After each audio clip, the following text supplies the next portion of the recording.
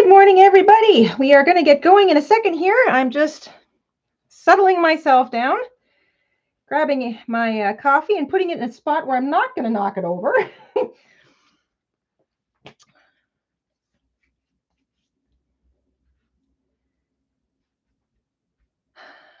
right, Mr. InStitches, I think we can head over to the craft table.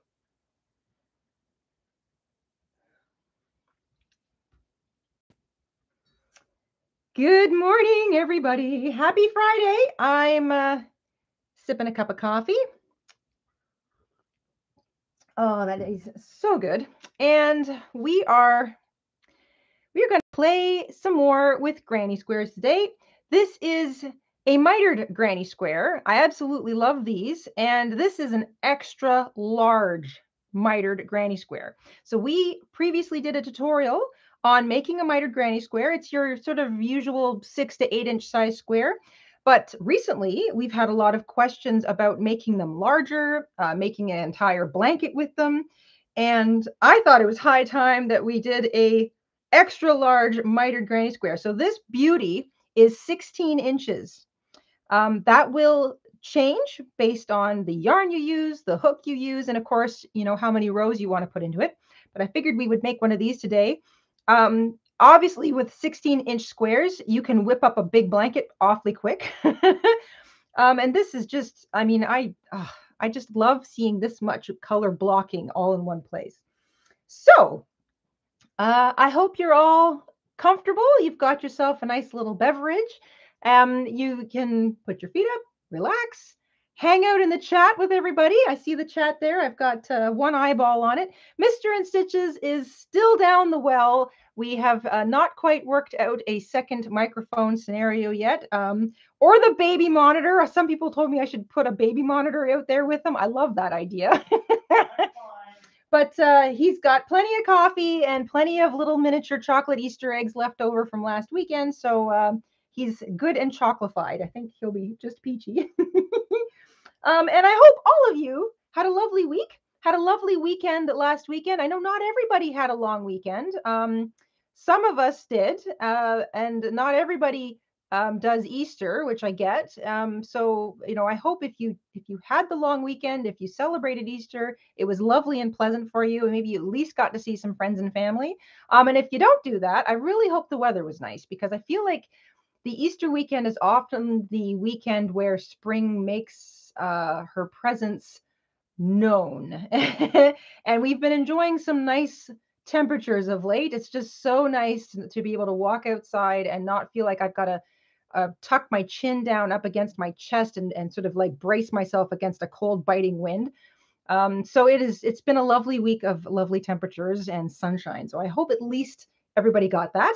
And thank you also for taking part in our anniversary sale. We had our big anniversary sale last weekend, and that was over at our Etsy shop and also in our spring shop. I think the spring shop sale is still going. There's a promo code. We'll make sure that's linked below somewhere at the end of the live stream. And if there's anything in the spring shop you were interested in looking at getting, I think the spring shop's 25% off right now with the promo code. We'll make sure the promo code is posted somewhere. So that is that. Let us talk granny squares. I'm using my usual hook. Actually, I'm not using my usual hook. I'm using my usual yarn needle, pair of scissors. I've got my measuring tape here today so that we can sort of take a look at our progress as we go. And I decided to opt for a slightly larger hook. I know last time when we were talking about granny squares, I mentioned that I really like to use larger hooks, like a 7mm, maybe even an 8mm, but usually maybe a 7mm. This is a 6mm. I have a 6.5mm somewhere, but I don't know where it's at. So this is a J hook, size 6mm J hook. I think it's also known as a 10. That's the hook I've opted to use today. I'm using size 4 medium weight yarn, acrylic, the usual stuff, but I'm going to talk about how varying the weight of your yarn can vary the outcome of your square size and even some of the shaping depending on your tension, and how to sort of adjust your tension as you go. So for example, in the blanket square I've got beneath me, this is the orange I used, this guy, which I'm going to use again today, is technically considered a size 4, but it's like it's closer to a 3 or a DK weight, in my opinion. Um, I know it's acrylic, but I have absolutely no idea anything else about it because this is a hand-me-down ball of yarn from Mama InStitches. I absolutely love this color. It's like sorbet orange or creamsicle orange. It's just, oh, it's a heavenly orange. I love it. But I want to put it in like a million different projects, but it's not a medium weight, like a true size 4 weight, or what I would often consider a size 4. This green, which I'm using, is a size 4. This is a Bernat super value or super big value. I can't remember the name of it. I don't have its casing anymore, but I know it's a Bernat. It's 100% acrylic, just like this one, but you can see that it's much thicker than the orange one. So that does make a difference. This is what I would call a DK weight, the orange, and this one's about a medium weight, but I'm using them both in the same square, and I'm going to sort of alter my tension just a little bit in order to keep my stitches the same size. And you can see those two things right here up against each other. So I start with the orange color and then I move into the green. You can see that the shells in the orange are just a little thinner than the shells in the green. I love those two colors together. This is so spring to me. But that thinner weight yarn, even though I can get a nice size stitch and the shell doesn't look thin, it's definitely smaller than the green one next door. Not a big deal, but it does require you to be conscious of your tension. So if you are mixing together weight categories, which is perfectly acceptable in something like a blanket or a blanket square, this one, just be aware that if you're mixing in a lighter weight yarn with your medium or heavyweight yarns, you don't necessarily have to change your hook size, but you do have to vary kind of your tension. And I'll talk a little bit about that when I get to it. The rest of my yarns are this lovely, what is this one? This one is a Patons, I think. This is a wool blend. So actually this is 100% wool. So I'm breaking my own rule here and I'm mixing acrylics with 100% wool. But when and if you do this, so it's helpful to know what's in your yarn.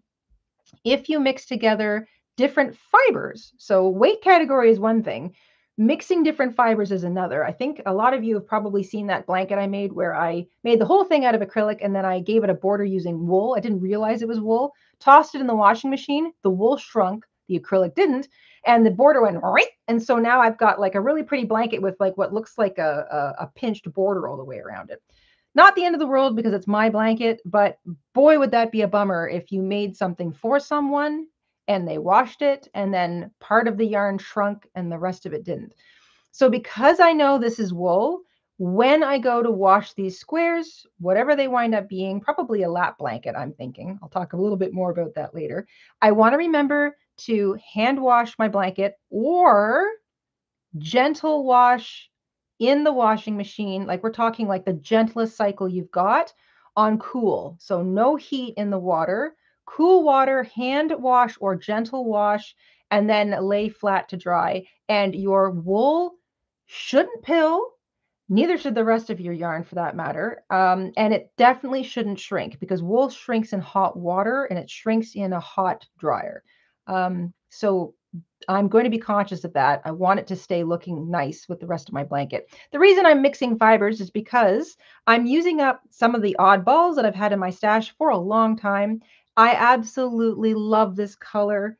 Let's see, what is it? This is Patton's Classic Wool. This is a really old ball of yarn. I've had it for like 20 years. And the title of it is, it's just a dye lot, color 77531. Oh, wait, there it is. Currant. This is the color currant. I guess they mean as in like the berry, currant. Are currants berries? I've never really thought of that before. I guess they kind of are. They have like a little seed in the middle, right? Anyway, absolutely love this color. It's been sitting in my stash forever. I also love the way it interacts with this creamsicle orange and this beautiful light gossamer spring green. And then I've finished the whole thing off with a darker gray. This is also a size DK or 3-weight yarn that I've mixed with so this is a size 3 DK weight. These two are size 4 medium weights. These are acrylic. This is wool. This is acrylic. This is a size 3 DK, so I've had to vary up my tension again. And then, because I like this color of this Aran kind of natural colored yarn, I didn't have one ball of it. I had 2 balls of it, and they were size 1 fingering weight. So I held 2 balls of that together to come up to what's roughly a size 4 medium weight yarn. But this is just a little bit thicker than these two. So I, again, had to vary my tension a little bit, but I didn't change my hook. We'll talk about all of that as we work. That's the preliminary.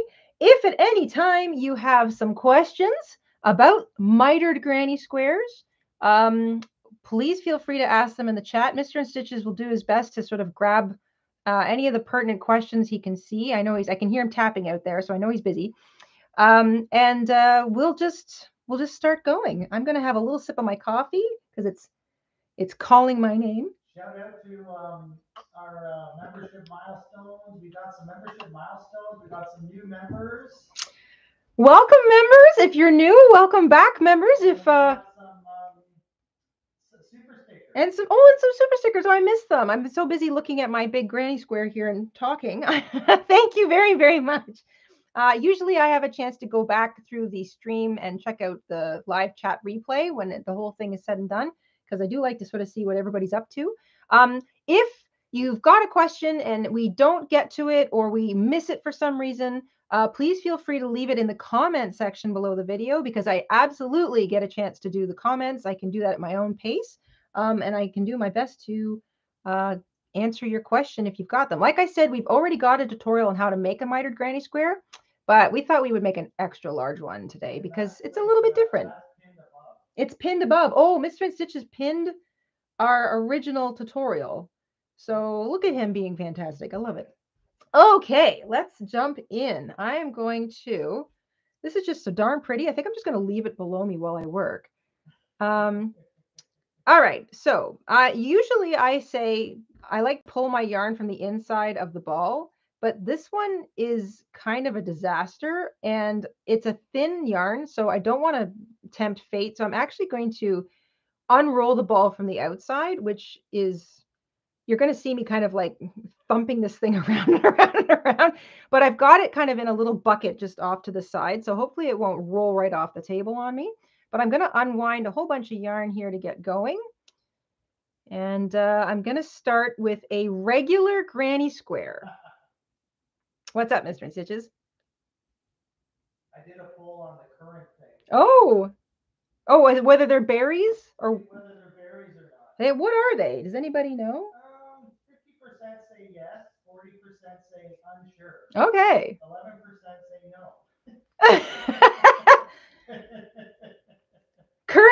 Currants. Vivi just asked. I saw it. Vivi just asked what a currant is, and as far as I know, a currant is like a little. Aren't they kind of like raisins? Kind of like a cranberry. Yeah, they're like a cranberry or a raisin, kind of. Like, okay, here's the question. Is a currant the thing that something that's dried up shrinks down to? Like a prune is actually a plum, a raisin is actually a grape. Is a currant actually like another berry? Or is a currant, in my brain, I'm confusing. I have to admit, I'm confusing. The internet says it's a berry. The internet says it's a berry. Okay. Because I'm in my brain, when I say the word currant, I know the color, but I instantly jump to the inside of a pomegranate, you know, all the little tiny like seeds that come out of a pomegranate that actually have like the edible bit wrapped around them. That's kind of the thing that jumps to mind. I know that that's not a currant, but that's what jumps into my head. All right, I'm going to start a regular old granny square. We just did a live stream talking about granny squares. A couple people said, hey, you know, what about joining your rows with a half double crochet or reversing every other row? And I was fiddling around with that this morning. I found that if you join a row with a half double crochet, it's kind of like the equivalent of 2 chains. So I think that's too much for me. So I tried joining rows with a single crochet, and I don't know that I like it any better than the way I do it. But I was fiddling with that this morning, but I'm going to go back to the way I usually do my granny squares just for the sake of today's tutorial. I've started with a chain 5. I'm going to make a ring, and I'm going to work my first row into the ring. So it's a nice ring. It fits over top of my finger comfortably. Chain 3s at the beginning of every row count as a double crochet. Double crochet is really the only stitch we're using. A shell is 3 double crochet. I chain 2 for my first corner, 3 double crochet. This is all worked into that little ring. Because I'm using that DK size 3 weight yarn to start, I'm trying to keep my hand nice and loose. Like I don't want to really grab my hook. This is another reason it's helpful to use a larger hook than you normally do.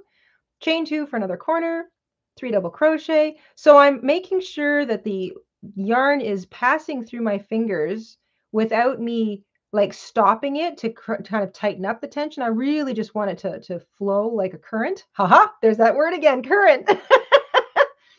And the word of the day is current. There's 2 words of the day, because one's spelled with an A and one's spelled with an E. That's true. Current and currant. Mr. InStitches has just corrected me. That would make currant, which is the berry, is the A, ends with an A-N-T, currant. Yeah. And current, as in currency or the current of a river, is E-N-C. So technically 2 words, but they sound the same. So chain my last Currently, 2. We are discussing current. Oh, point for Mr. InStitches. Currently, we are discussing currents. Maureen, currently we are discussing currents. Yes. Currently, we are discussing currents and currents.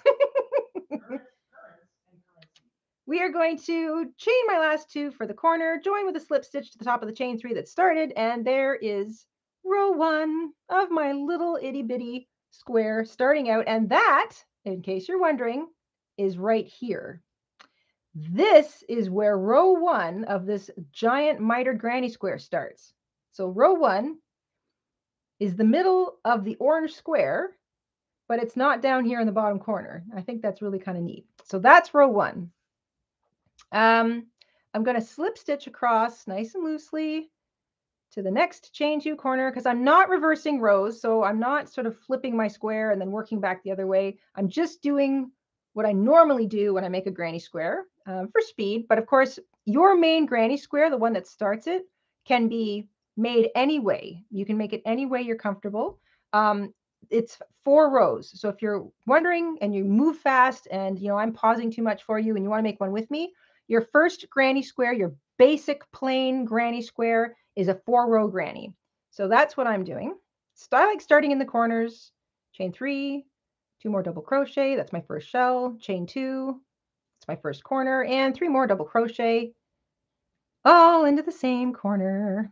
So every corner, which is a chain 2 space for me, gets shell, chain 2, shell, and then I chain 1 before I leave. My new chain 1 spaces that start in row 2 and are in every other row going forward are what create the nice little space that helps you jump across that shell as you work along the side of the square. And then once you get to a chain 2 corner, it's shell, chain 2, shell, chain 1. So nice plain granny square. You can make them any way you like, whether you want to reverse every row or keep going in the same direction like me, whether you want to use 1, 2, or 3 chains in the corners or no chains along the sides. It's up to you. We're having a blast in the chat over here. Oh, good. I'm glad everybody's having a good time in the chat. That is the whole point. We're all playing with words. Well, the English language is just bonkers, isn't it? I mean, there are so many words that sound the same, are spelled differently, or are spelled exactly the same, pronounced differently. It's just...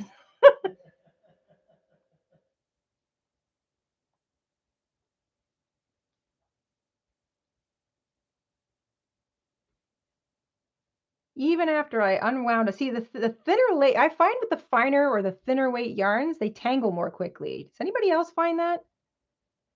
Okay, chain 1 before I close off the row, join with a slip stitch to the top of the chain 3. That is my second row. That sits right here. Coffee sip time. Tell everyone how good my coffee was today. Mr. InStitches wants me to reiterate how good his coffee was today, meaning he made the coffee that I am drinking, and it's very good. Coffee, therefore. Yeah, Joey made the coffee, so therefore. It is fantastic. It is fantastic.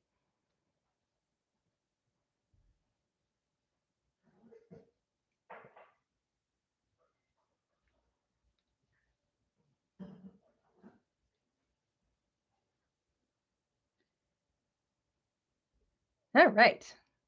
Shell, chain 2, shell, chain 1. That's my first corner. I'm on row 3.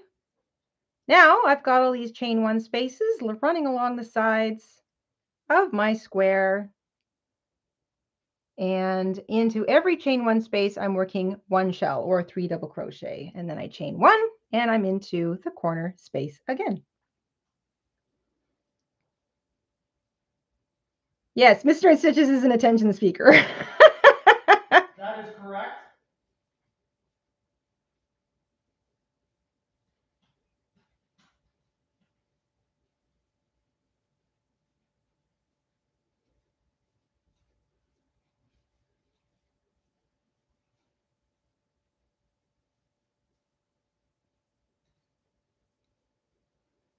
Just rounding my third corner, shell, chain 2, shell, chain 1. And it looks like I've got to unwind some yarn from my great big ball here. So let's get some of that going. Shout out to Connie for a gifted membership. Hey, thank you for gifting a membership, Connie. And it looks like Aria won it. Woohoo! Welcome, welcome everybody who's just joining us today. I hope you are looking forward to a lovely Friday and a lovely weekend beyond. We also have some new Vicuña members. Deborah. Shout out to Deborah and... Welcome to Vicuña, Deborah. Someone else was a new member. Emily. Emily's also a new member. Wonderful. Welcome, welcome. After the stream today, we'll make sure that we publish some fun things in the community tab for members and subscribers. So if you're subscribed, make sure you also check out our community tab, excuse me, here on our YouTube channel regularly, because we post stuff for everybody, members and subscribers. And we like to just sort of sum up anything that kind of happened during the stream. If we've got special things that we want to like shout out, like links to videos or patterns or coupons or anything else, like we've got a promo code for our spring shop. We're going to include all that in the posts afterwards. It's kind of a nice way to sort of sum up the events of the day. What is it?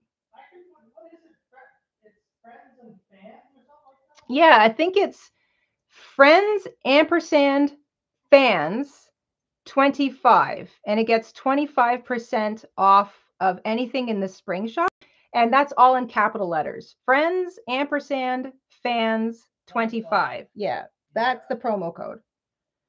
All right, I'm back to the beginning. I've joined with a slip stitch. That is row 3 complete. That's where row 3 fits on our great big mitered granny square. Oh, I keep staring at this and literally salivating. I just love all these colors together.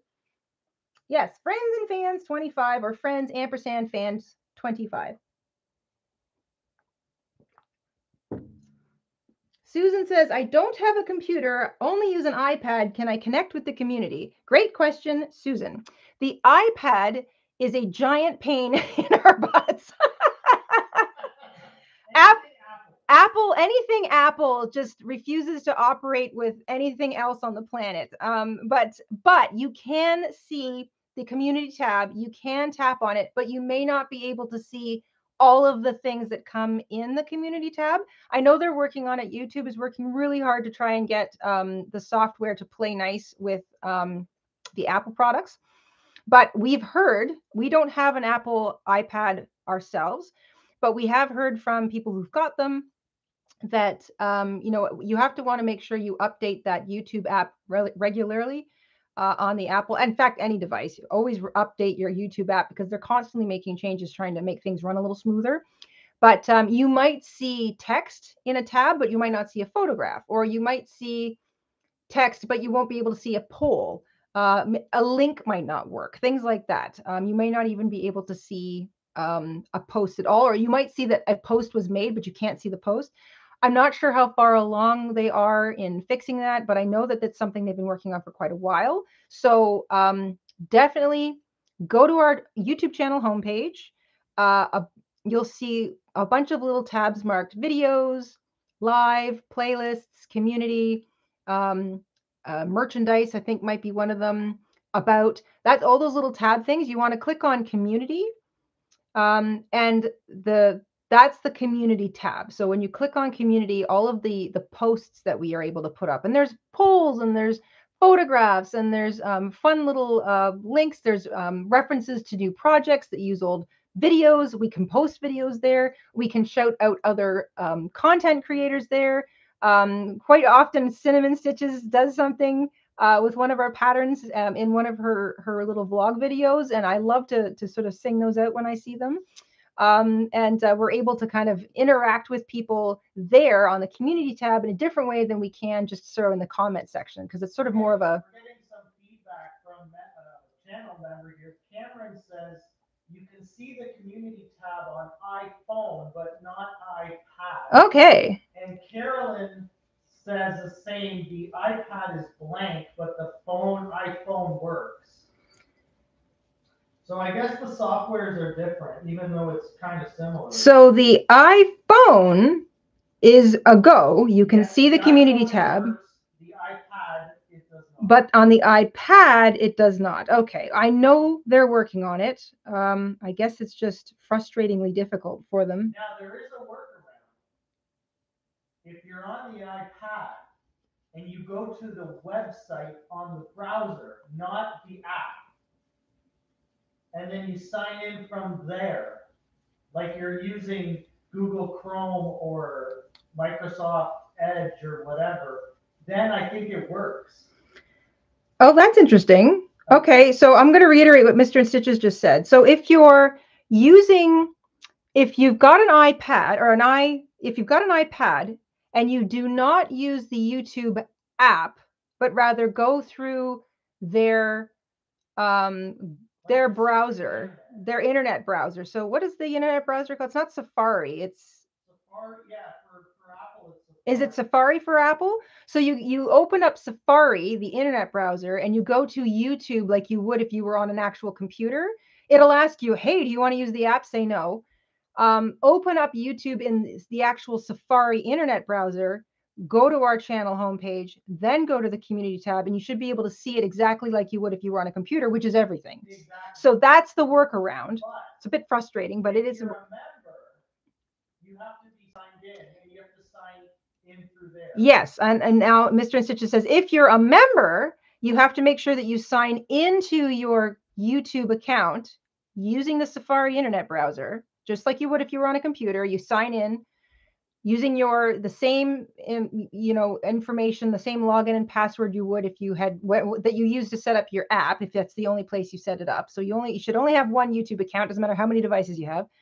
And then you sign into that account and you can see all your membership stuff. It's cumbersome, but it is a good workaround.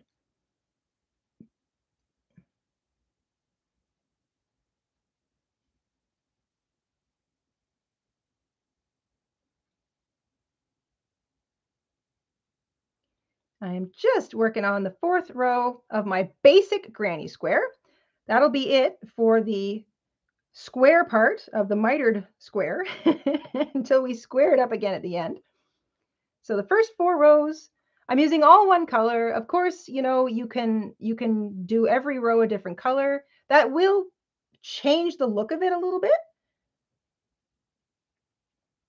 I see a comment here from Crochet with Diane. Hi, Jayda. Are you working on anything in specific? Yeah, so I wanted to make an extra large mitered granny square to do a couple things. One, to answer kind of a couple questions. A lot of people have been asking how to make it bigger, if we could make it bigger, if there's a way to make it bigger. And of course, you can make a regular mitered granny square like our original tutorial. You can just keep adding the mitered rows, or you can just keep adding, like once you square it up, you can just keep kind of going around and around and around. but it keeps changing the look of the square. Like it doesn't, in my opinion, look balanced. So I wanted to make a balanced looking extra large mitered granny square. I also love making little lap blankets. Just something that you can toss over your lap if you're sitting on the couch, or if you're just sort of like a little cool, you want to sort of bring something around your shoulders. But I know an awful lot of you lately have mentioned that you're making blankets for folks in old age homes or retired veterans, or people that are just sort of like in a wheelchair much of the time. And it's nice to have something warm over their laps because when you're not moving around much, you get cold, even if it's warm outside. So these 4 of these together with a nice little border makes like a perfect lapgan. So I thought I would put together 4, stitch them together and add a simple little border and just make just a pretty, graphically interesting lapgan. So that's the plan. I figured I'd make 4 of these and stitch them together. So today is part 1, I guess, of just making the actual extra large granny square. We're going to have a brand new pattern for that available in the shop today. And it'll also be on sale along with our other mitered granny square. So that'll be after the live stream. So if you haven't picked up the other mitered granny square pattern or you're interested in this one, wait till after the stream and then pop into the shop. We're going to have them on sale. Just sort of a little, anybody who kind of caught the stream today will be in on the little special sale, and we'll have that kind of up and running for at least 24 hours. And you can pick that up, and we'll make sure it's the featured thing. So if you pop into our Etsy shop, there's always like some featured listings up top. We'll make sure that they're the top featured listings, just so you don't have to go hunting for them. I don't think we have little scratch mitt patterns, do we? Scratch mitts, like for babies? Yeah. No. I actually. What about the really cute little ornament mitts? Would those work for a baby, or are they too small? Well, no. The little, first of all, a scratch mitt shouldn't have a thumb. And it should have kind of a very gentle elastic, just so it wants to stay on. You don't really want anything that necessarily ties. You want them to be able to stay on. I actually do have a pattern for scratch mitts. I invented it a while ago because I was trying to answer that question myself, but I never got around to properly typing it up, and we haven't made a tutorial out of it. But it is on the list. And yes, I do have a tutorial in mind for that, and I already have the pattern written up, but at least like handwritten up, but we haven't got it all put together properly yet. So I will maybe bump that to the top of the list, since I know we're in the spring, so it's a nice time to make kind of baby related stuff. Yeah, it's also like that's kind of the thing that would be good in the make ahead stash. Like you don't always just want to hand over baby booties, some scratch mitts are good too. Okay, a little sip of water. That is the end of row 4. Actually, if there's any more, I could use some more coffee. I think I finished it. Did you finish it? I'm not surprised. It was good. All right, that's row 4 complete. I'm going to snip my yarn. That's it for my orange.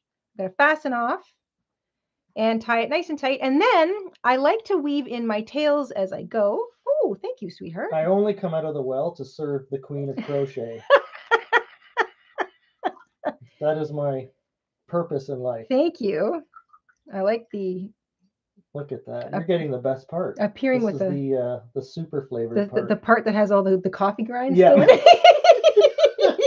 it. You're getting 50% coffee grinds. Thank you, sweetheart.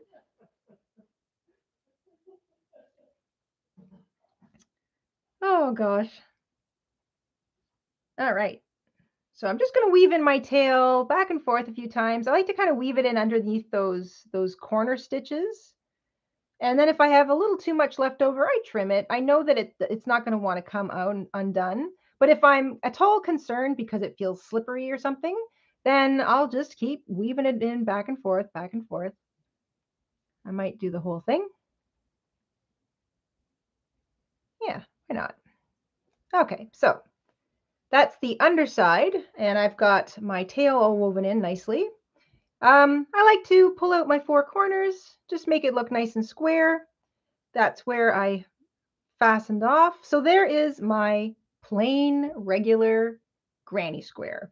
In our Etsy shop, I just remembered we also have a tutorial for the heart at the center mitered granny square. So if you like our heart at the center square, we also have a mitered version of that too. I'll also include that in the sale after the live stream today, and I'll make sure that's a featured listing too. I know a lot of you may not have seen that, but it's an easy one to do.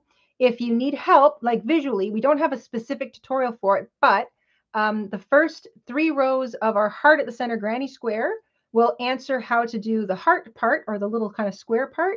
And then the regular mitered granny square tutorial, or even today's tutorial, will help you figure out how to do the rest of it. So they operate exactly the same way.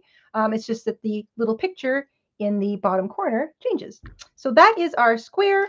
Now we're going to start with the fun mitered bit. This was a size 3 DK weight yarn, so I had to try and keep my tension kind of loosey-goosey. And now I'm going to switch to my green. I've got a little bit left over. I wonder if I can get the whole thing done in this. I'll have better information on how much yarn is required per section towards the end. I know, for example, that this is around 16 yards of yarn. I'm probably overestimating that just to be safe, because I want my tension to be loose, and that takes up a little extra yarn. So that's around 16 yards. This is around 16 and a half yards, because this is almost the same number of shells that are in the main square. It's just that you're going back and forth you're only doing 2 sides. So that's about 16. So 16 yards, around 16 and a half yards, around 18 to 20 yards for this section. And this is around 22 yards, and then 22 yards again for the outside section. So the last time I did math on a live stream, I absolutely royally messed up my numbers. So let me do this properly here. I don't have a calculator, but I am not quite so tired, and I am coffeed up, so I should be able to do this without making any mistakes. Let's do a little bit of math, shall we? All right. So 16 yards, 16 and a half yards. What did I say? About 18 to 22. So I'm going to say 19 yards on the safe side, 22, and then 22 again. So we've got the 0.5 down here. It's 12, 14, 16, and 9 is 25. I'll carry the 2, 2, 4, 6, 8, 9. So 95 and a half yards roughly required for an extra large mitered granny square. Now that's total. I also gave you the individual sections, and each of these sections are 4 rows, except for the border, which is 2 rows. And you can make this with scraps. So obviously 95 and a half yards sounds like a lot, excuse me, but if this is only 16 yards, then you can bust out your scraps and have fun just, filling in those little sections with just some smaller amounts of yarn. They also don't all have to match, but I do think that the mitered granny square pattern is at its boldest and most dramatic when all of the squares are roughly identical, because then you can have them sort of sitting nose to nose, or all the squares kind of in the corner, 1, 2, 3, 4, and then that nifty mitered effect kind of corners out from each point. That's going to be my plan with this blanket. But we will get there. So here we go. I'm going to build directly onto the square that I've already started. I'm going to start, doesn't really matter what corner I start in for this row. This is row 5. Somebody asked me the other day, actually somebody has asked, I can't remember her name, but she's asked multiple times on multiple granny square tutorials why I don't use a standing double crochet stitch when I join my yarn. The easy answer to that was habit. I always make a slip stitch, join with a slip stitch, or slip knot, join with a slip stitch, chain 3, which counts double crochet, and then continue. I just wasn't in the habit of making a standing double crochet. But for those of you who are interested in what that looks like, it's basically like joining your yarn with a standing single crochet, or just joining with a single crochet. So you make a slip knot on your hook, and you figure out where it is you're going to join your yarn. So that's going to be right there. And for me, I find it helpful if I hold the tail of my joining yarn. So I just kind of put my thumb on it, pretend that my hook is already attached to my work, yarn over, go through the space where I'm joining my yarn, just like I would if I was already attached to my work, pick up a loop, So now you've got your 3 loops on your hook, just like you would if this was a regular old double crochet, but you see I've got my thumb still on that little short tail. That's just to keep it in control. Yarn over, back through 2, yarn over, back through 2, regular old double crochet. And now the top of your double crochet is you're sort of already at the top where all the rest of your stitches are going to sit. The only problem I have with this is that my little tail is way up here. So when I go to weave it in, I have to kind of weave it down the back. It's not that big a deal. It's just not what I'm used to. But it does make joining the row a little neater, and I will demonstrate that when I get back to it. So that's joining your yarn with a standing double crochet. You can use that in lieu of joining your yarn with a slip stitch and chaining 3 to start. Plus, it's also a double crochet. So some people might like that it's all double crochets and that it all looks the same. And there you go. It's all 3 double crochets and your little yarn tails up here. So standing double crochet can literally stand in for a chain 3. I like to, usually I would finish my corner with chain 2, 3 double crochet, chain 1. But because we are now moving on to the mitered part of the project, that's it. This corner where I joined my yarn only gets 1 shell. I still chain 1 before I leave. And now it's kind of like I'm using the regular crochet pattern. I'm double crocheting 3 times into every chain 1 space. So shell, chain 1, excuse me, shell, chain 1, all the way across to the corner.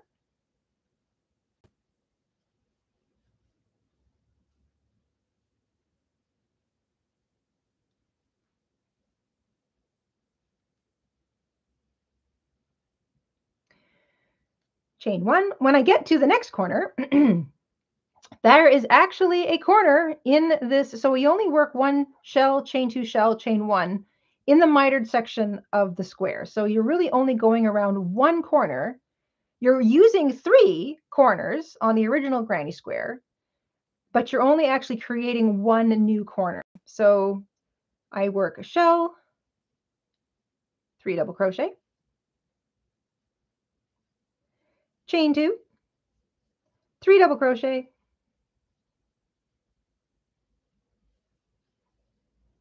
chain 1, and then I'm going to finish shell, chain 1, shell, chain 1, shell, chain 1 into these chain 1 spaces across the second side until I get to this corner.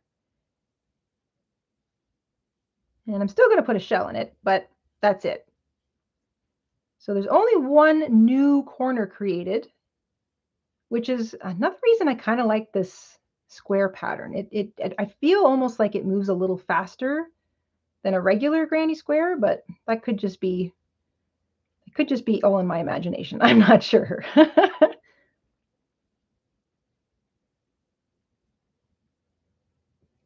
So there we go. There's the new corner. I've got a shell, chain 1 in every single space. I get to the 3rd corner and I work 3 double crochet or a shell. And that is it for that row. So pull up my loop. Here's where I am. So that is my first row complete. And it might look like things kind of get pulled out a little bit as you work. So even if you look a little bit tight against your first granny square when you start, as it gets bigger and that weight of the yarn is kind of pulling on the whole overall square, it will stretch itself out. So don't worry too much if your tension looks like it's a little bit off from one square to the next. That's what blocking is for.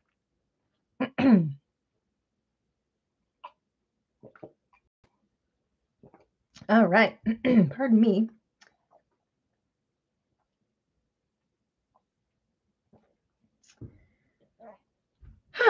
All right. That is row 5. Pretty straightforward. Here's where people get sometimes confused with the whole mitered pattern. But in this case, I think this is kind of the fun part. We chain 3 to begin the new row, just like you would if you were, starting a new row in any regular granny square. But now we flip. Whoop.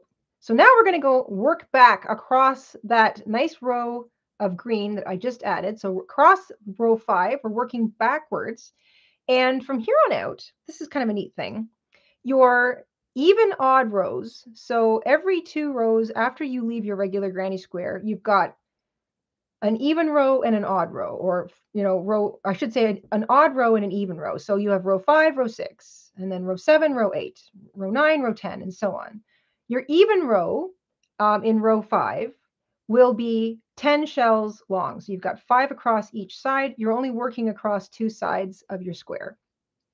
But because of the way your even row works, you start with a post, you end with a post. I'll explain more of that in a second. You have the same number of shells, but with just 2 extra double crochets in that row. So you're going to have 10 shells in row 5 and row 6, 12 shells in row 7 and row 8, 14 shells in row 9 and row 10, and so on. It's kind of a strange little thing that happens, but this is why. This is why. So we chain 3. That chain 3 counts as a double crochet. And that's all we do to start our odd rows. You turn your work, and then you're immediately looking for the next chain 1 space, which is all the way over here. So you hop over top of that previous shell, and then you just go back to the usual pattern.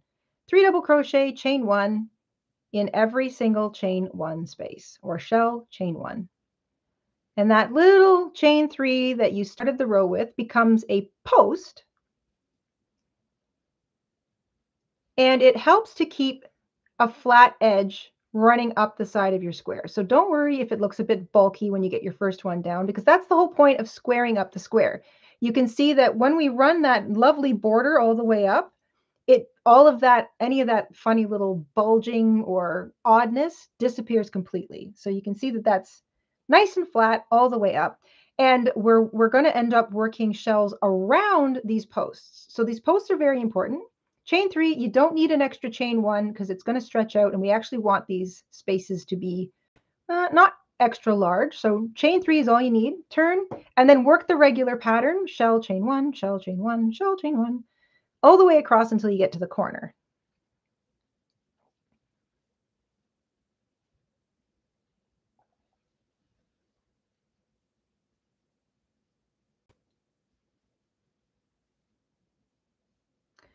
Into the corner, it's just like any other granny square corner. Shell, chain 2 for the corner space, shell, chain 1.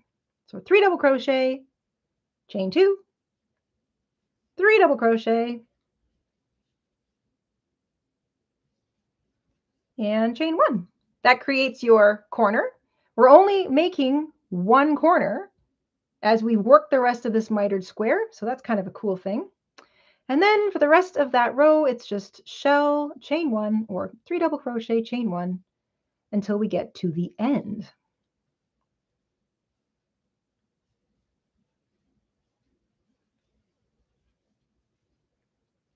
Welcome, welcome everybody. If you're just catching up with us, we are working on an extra large mitered granny square today.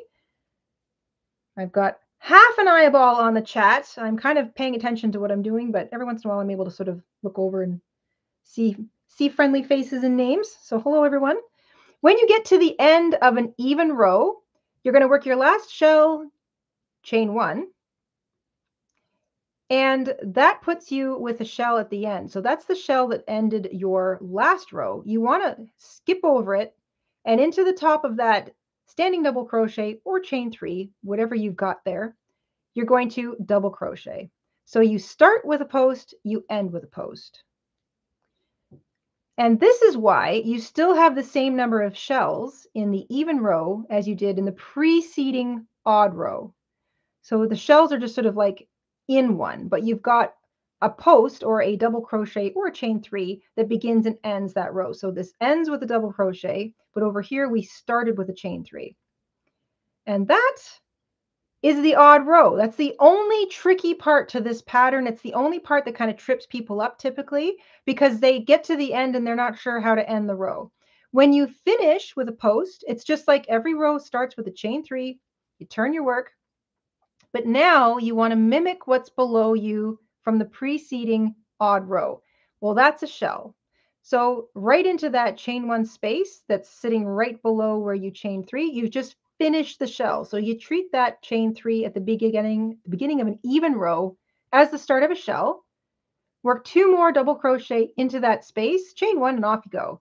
So you've got an alternating pattern of a row beginning with a shell, and then a row beginning with a post, and then a row beginning with a shell, and then a row beginning with the post. But the rest of those rows are absolutely identical. Every chain one space gets a shell, chain one, and the only corner you're worrying about is a typical shell, chain two, shell, chain one.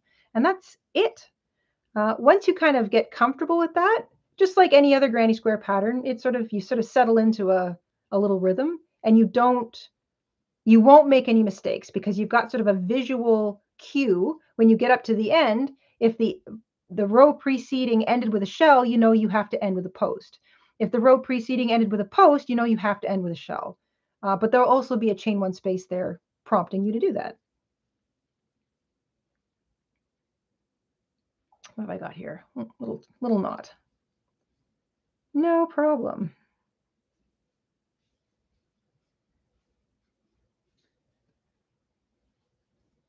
A lot of people are liking the color combination, claiming it kind of looks like retro. Yeah. A retro look. A retro color combination. I agree, everybody. I like it too. I guess it's that orange, there's just something about orange. Orange really comes into vogue and then goes out again, but I love orange. It's one of my favorite colors. Vima. Hi, Vima. Have you ever used or made a granny square with roving yarn? I've got roving. It's just a really kind of bulky yarn, but I find with at least the roving yarn I've had that it's not spun. It's just sort of like, it's not twisted, so it's not strong. The trick with roving yarn is you have to be kind of careful with it, because if you pull on it or you make anything too big that has like pressure points anywhere, the roving yarn tends to just want to pull apart. At least that's what I've noticed.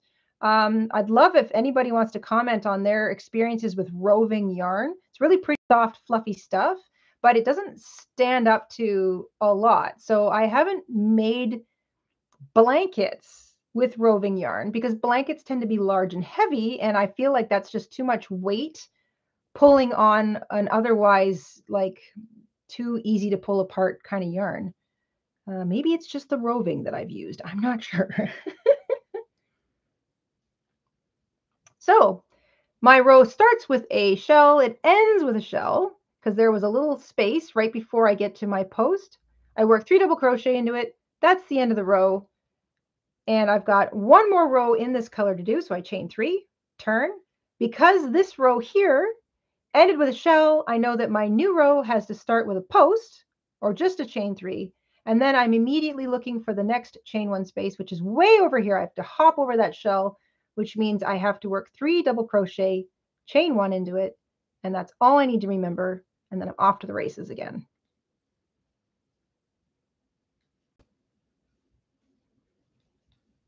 Joanna says she's never heard of roving yarn. Joanna, just give it a quick look on Google. Just Google roving, R-O-V-I-N-G, I think is the way it's spelled, roving. I'm not sure. But just, yeah, like give it a quick look. You'll see, and go to Google Images, and you'll see like a whole bunch of just images of roving yarn. It's lovely stuff. But like I said, I wouldn't make a blanket out of it. I'm just running out of my green, so I'm going to tie in this second ball, slightly different green color, but I don't care. Using up my scraps. This is another ball of yarn I think I've had in my collection for, I don't know, 20 plus years. That's another reason this probably looks like a retro color scheme, is because I'm actually using retro yarn. A lot of this yarn is like 20 years old.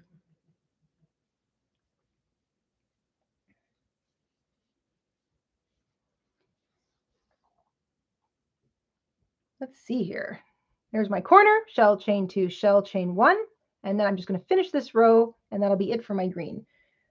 Diane says she can't find more of the yarn. She's making a matching scarf for the split shell hat. That is so frustrating. I will say this. This is a fun little design tip. If anybody runs into this problem, you're making a set, maybe a hat, a matching pair of gloves, or a hat, a matching scarf, and you find yourself running out of yarn partway through the second project, whatever it is. So let's say you made the hat and now you're working on the scarf and you realize you're not going to have enough yarn. A really simple thing to do is to, if you've made the hat first and it's the scarf you've got to do, go find another ball of yarn, same fiber, same weight category, that's a really pretty contrasting color, and stripe the scarf. Stripe it. So make a stripe of the original color and a stripe either bigger or the same size with the new color. Depends on how much yarn you need.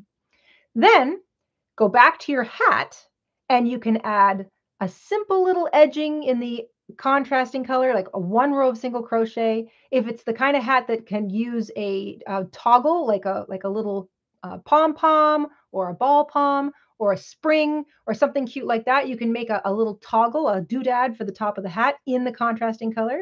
You can make an applique in the contrasting color. You can make a flower in the contrasting color and put one on both things, so the hat or the scarf. Either way, what you're doing is you're tying in that second required contrasting color, and you've made it look like it was intentional. Works every time.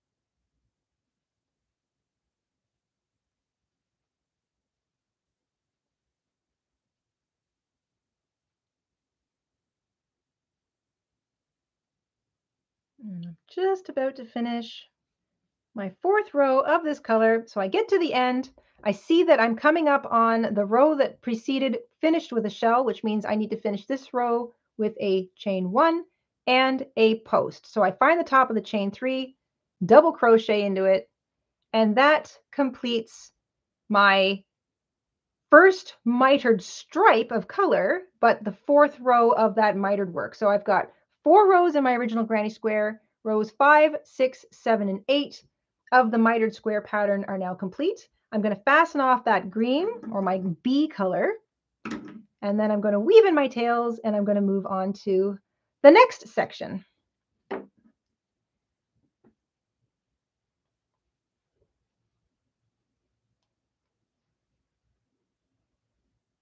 What's the size of that square?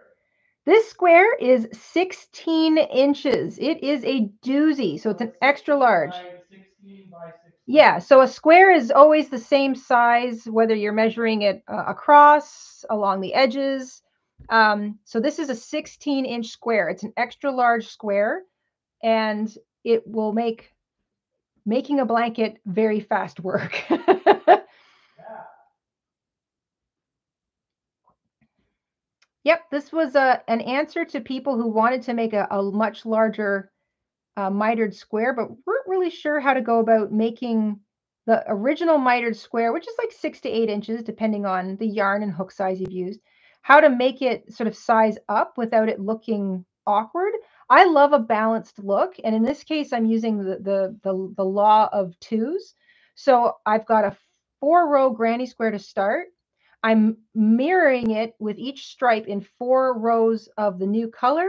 And then when I get to the border, I'm giving it 2 rows. So the border is half the size of the original row, like the rule of 2. So this is 4, this is 4, 4, 4. I'm sort of using the double of 2 to make a nice thick stripe color. But then I want my border to not be as thick as the rest of my colors, because it's not really what I'm trying to draw attention to. So I want to make it sort of half the size. So if I start with 2, that allows me to size up my square to a 16-inch square versus, say, only using 2 rows for my main square, and then 2 rows of each color for the striping, and then 1 row of the original border color, which is how we built the first mitered granny square. So I just doubled everything, and it balances up, like it scales up, and there's a nice balance to the size of the stripes and the color. I love this. I love super small things, and I love super big things.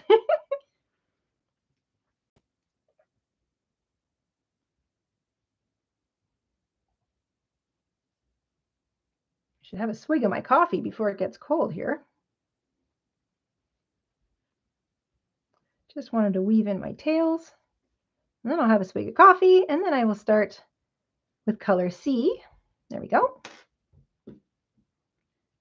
So I had to use a little bit of an extra green color, but I don't mind. I think that looks just fine. I love scrap blankets when there's just a little bit of a difference in the color, because to me, this is such a close change. It almost looks like I'm using self-striping yarn, like one of those ombre effects, so it doesn't bother me.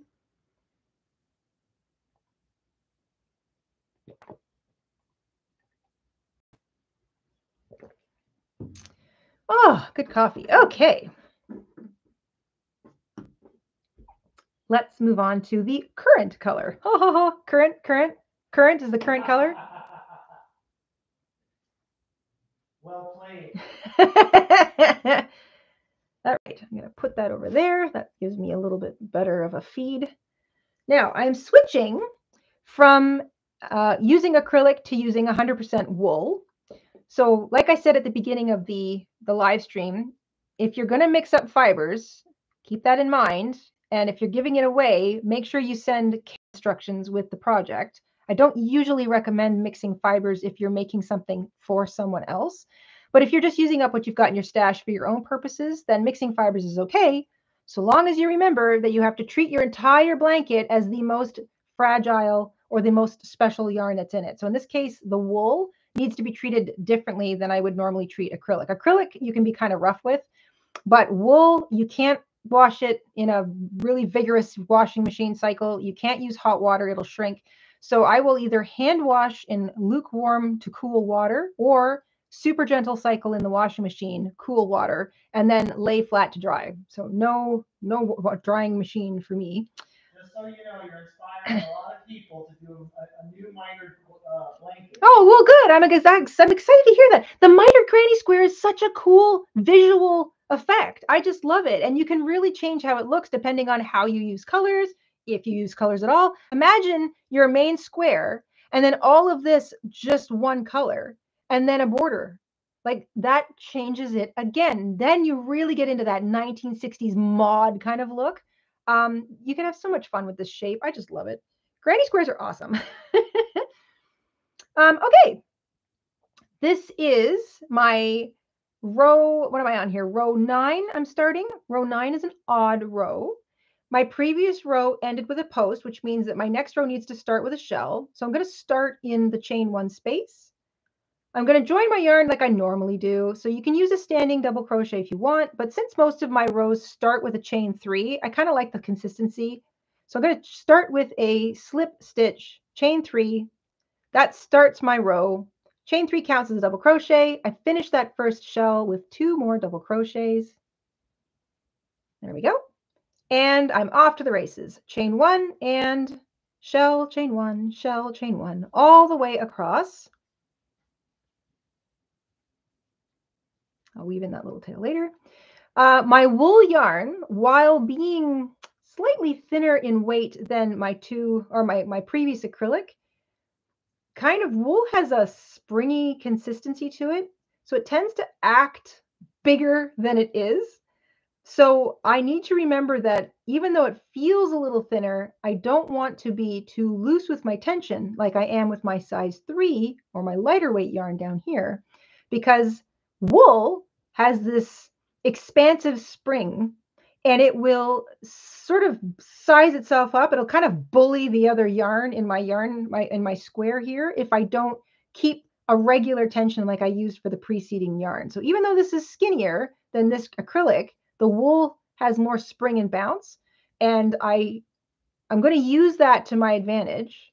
I'm not going to be too loose with my tension, but I'm going to try and keep it about the same as I did with this yarn so that the shells wind up being roughly the same size. But, you know, a little bit of variance is okay.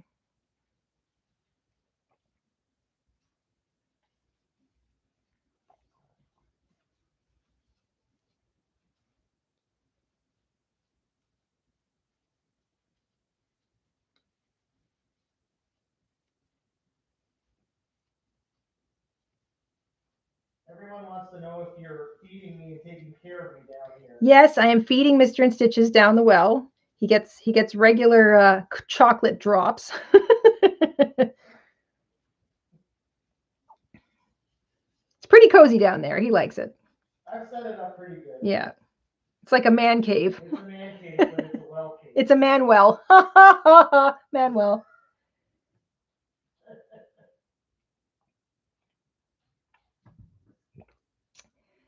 All right. A manhole. A manhole.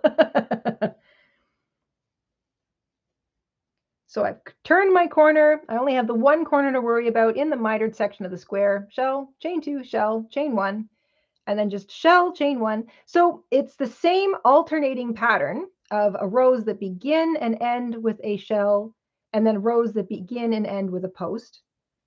And everything in between is the same. If it's a chain 1 space, it gets 3 double crochet, chain 1. If it's the only chain 2 corner in the mitered section, it gets 3 double crochet, chain 2, 3 double crochet, chain 1. And then once you get comfortable with it, you can kind of start moving pretty quickly. Again, I've come to the end of the row. I see that the row before me ended with, or started in this case, with a chain 3 or a post. So that means that I need to finish this row with a shell. So I find that space just before the post. I work 3 double crochet into it, and that's the end of the even row. Even rows begin and end with a shell. Odd rows begin and end with a post. So that's the first row, or row 9 of that stripe of color.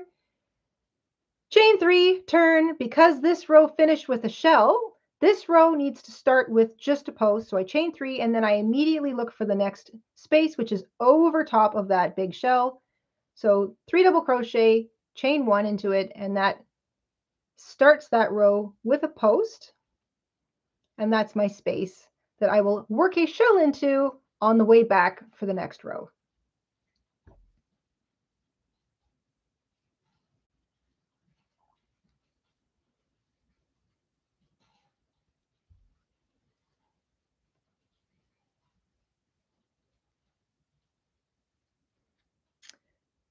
I agree, Tracy. This does make a nice baby blanket.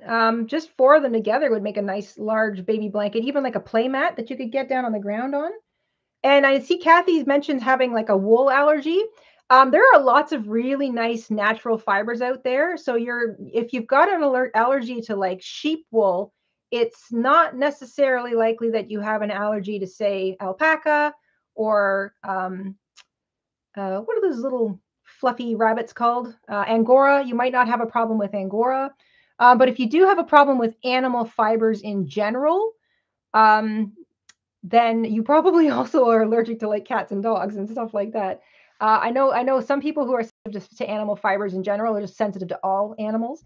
But you can try linen, you can try bamboo, and you can try cotton. So those are also natural fibers, but they are plant-based as opposed to animal-based.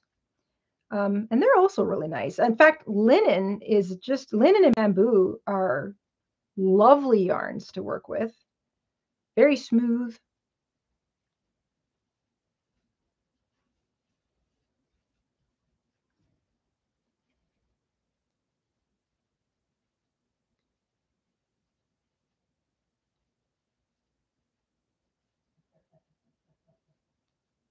If you're just joining us, welcome. I hope Friday is treating you well. I hope you're looking forward to a lovely weekend. We are making an extra large Mitered Granny Square today. And if you just want some company, feel free to pull up a chair, put your feet up, grab a beverage, and hang out in the live chat with all the other absolutely wonderful people that are in there chit-chatting. We've got probably the nicest community on the planet. Everybody is so supportive and friendly and creative and fun. Everybody's got such a good sense of humor.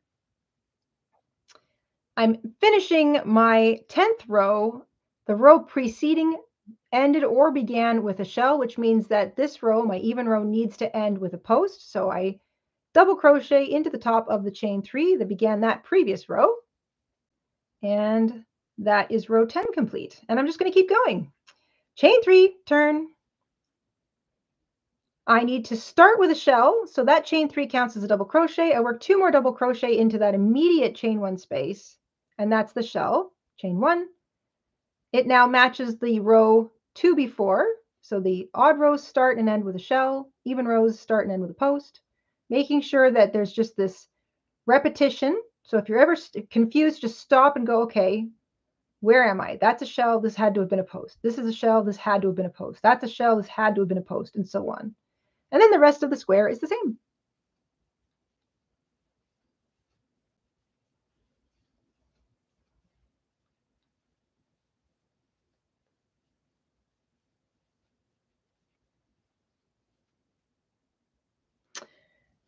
Kels asks, how do you stop cramps in your hands?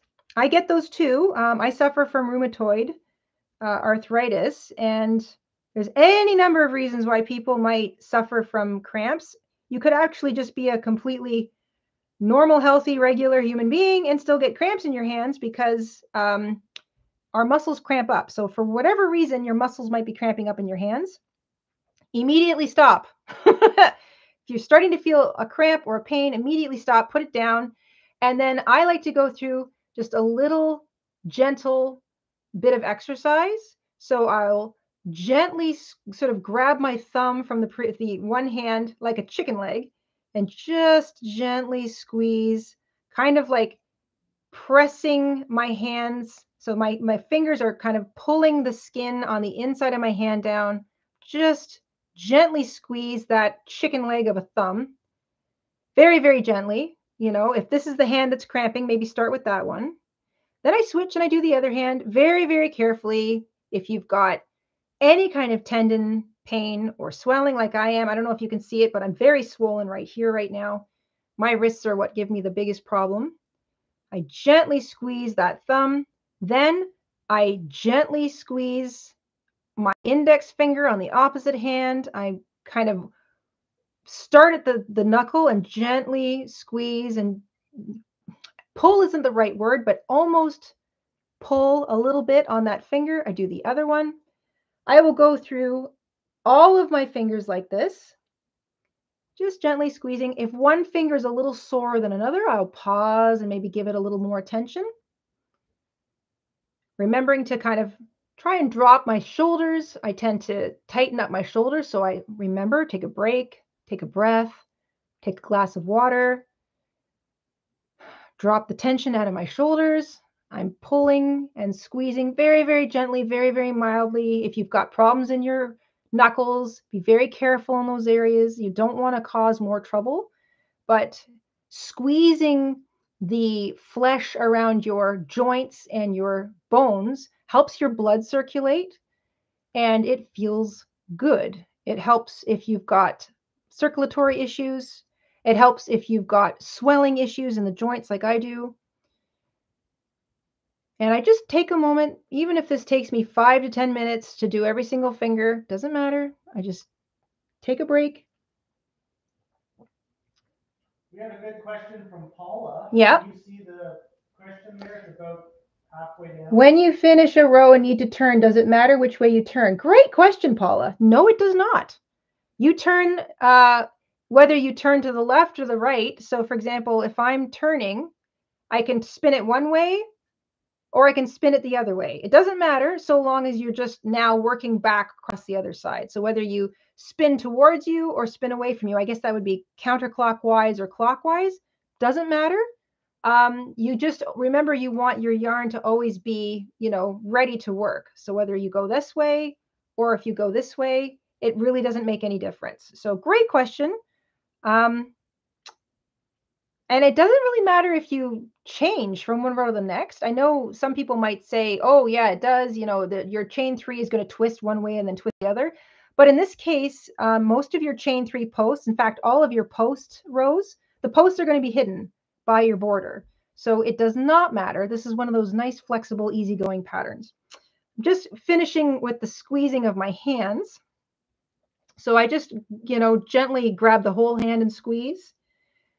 And then I do a little bit of stretching, just the gentlest bit of stretching. If I'm starting to feel a little looser, I'll stretch a little harder. So I like to kind of press my fingers together. Depending on the day, this might really hurt. Today, this actually feels really good. And I'll do all of them. I'll try to put my wrists together and bend my fingers out and then back. Again, you only do what you can. Make fists and then stretch your fingers out as far as they'll go, and then make a fist. When you make a fist, put your thumb over top of your fingers and pull your finger down gently. But this is how you make a fist. And that goes for if you have to raise your hand in violence. Never ever make a fist with your thumb on the inside, because you'll break your own thumb if you actually hit something. So always make a fist with your thumb on the outside, whether you're stretching or you need to defend yourself. Thumbs go on the outside of your hands. That nice tight fist, and then stretch your hands out again. Maybe bend your wrists, rotate your wrists. Again, if this is a pain point, be very, very careful. You know your own body better than anybody, so pay attention to it.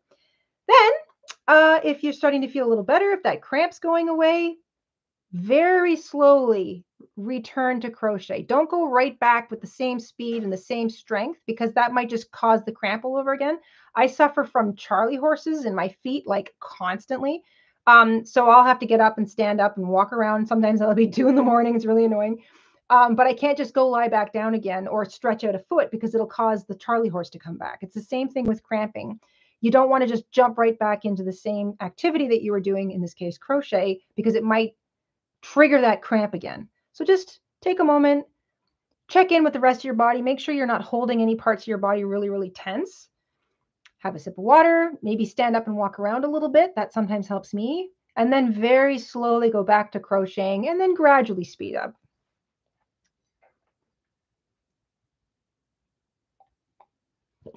I am still sipping my coffee. It's the never-ending cup of coffee. And I hope that helps with your cramps. It certainly does with me.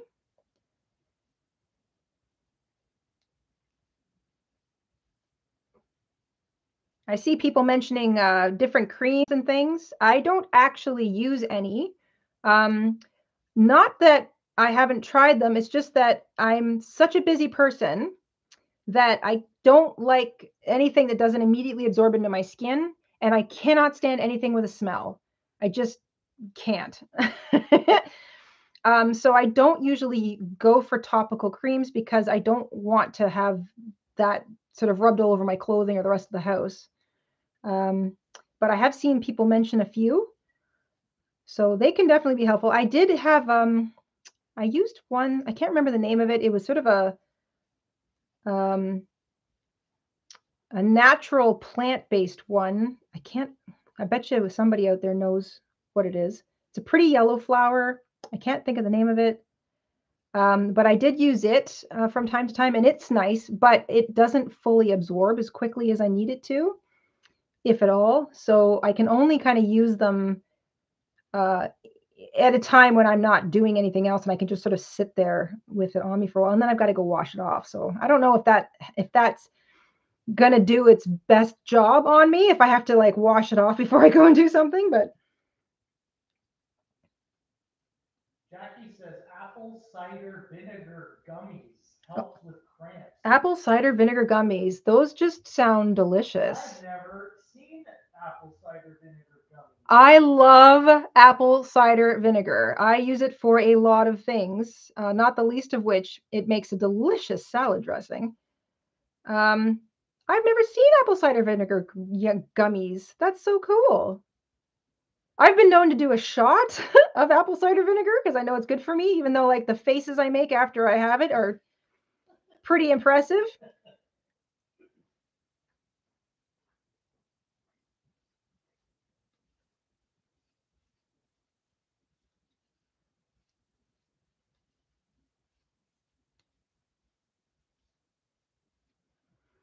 So this is row 12 of my extra large granny square here. Row 12, this is the last row of my third color. And then I'll be on to row 13 and my fourth color. I've been stopping, and taking breaks and sort of chatting with everybody and, answering questions. So this is taking a little longer than it normally would, but depending on how fast you crochet, because we all crochet at different speeds, I can make one of these a full 16-inch mitered granny square. So the big one sitting on the table in front of us, I can make one of those in under an hour.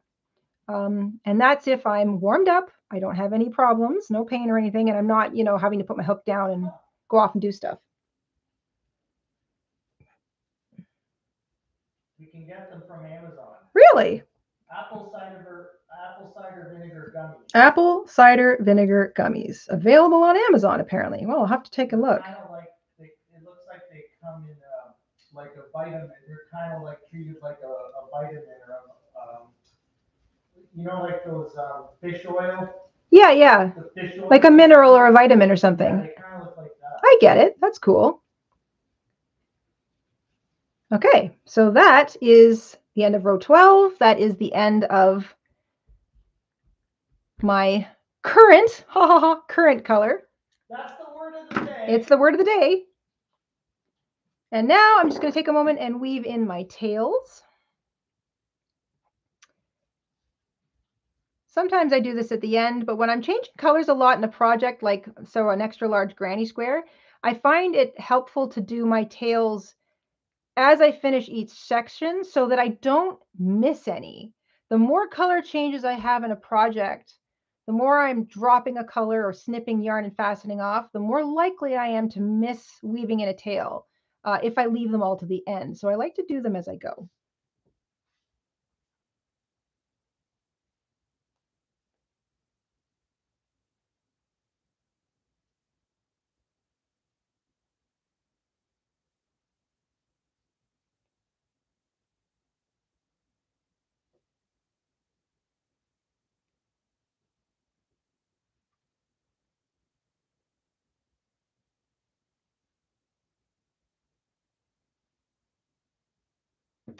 Okay. So here we go. We are currently, oh, this is so pretty.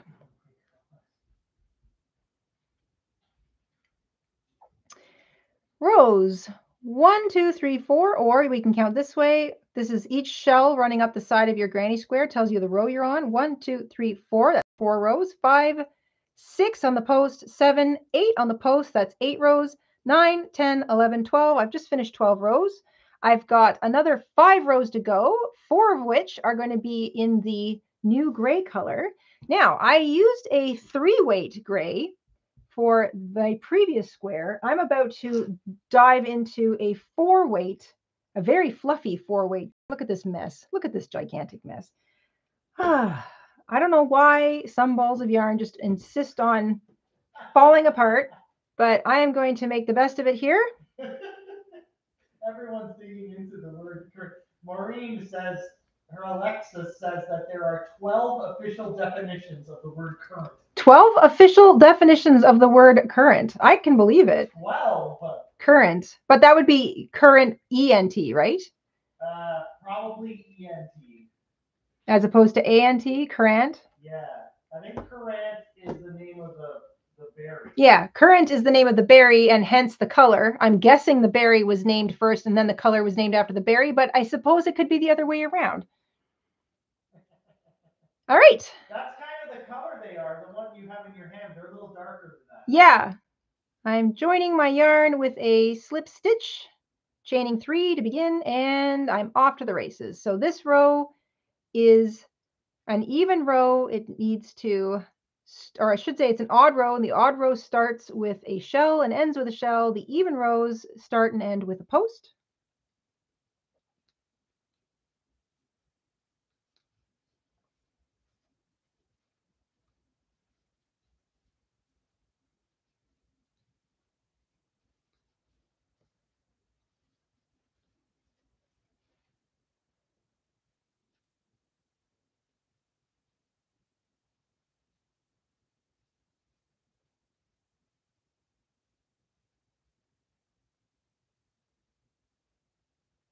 Did we lose our connection? Let's see. Can everyone see and hear us still? Are we having a connection problem? I can still see it myself. Is anybody else having does the stream look funny to anybody? We're double checking. Yep, we're good to go. Oh, okay. All right, then. Joanna is having trouble on current. Yeah, Joanna, it might be a problem on your end. Just reload the Refresh the video. Yeah, refresh the video. That should take care of it. Jessica Rabbit says it went black and started buffering. Refreshing helped. Oh, okay. Well, that can happen. Yeah, depending on where you are, you know, the internet isn't the same for everybody everywhere all the time. So I would like to shout out a big shout out to those that are watching us while at work. Oh, yes. Shout out to everybody who's at work and watching and or listening. You could just be listening. This could technically be like a radio program. Nothing wrong with that.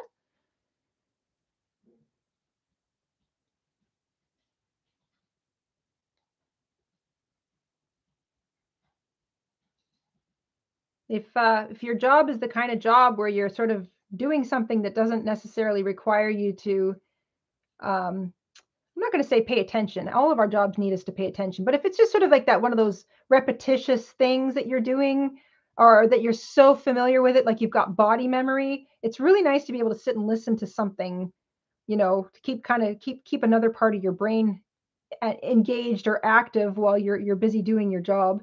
I think we've probably all had work like that at some point.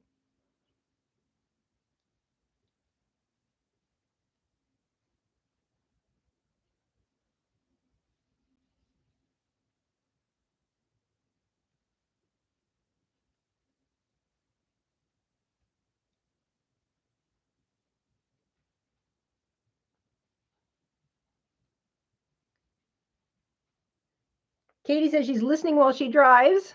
Thank you. I hope I hope you're able to concentrate on the road.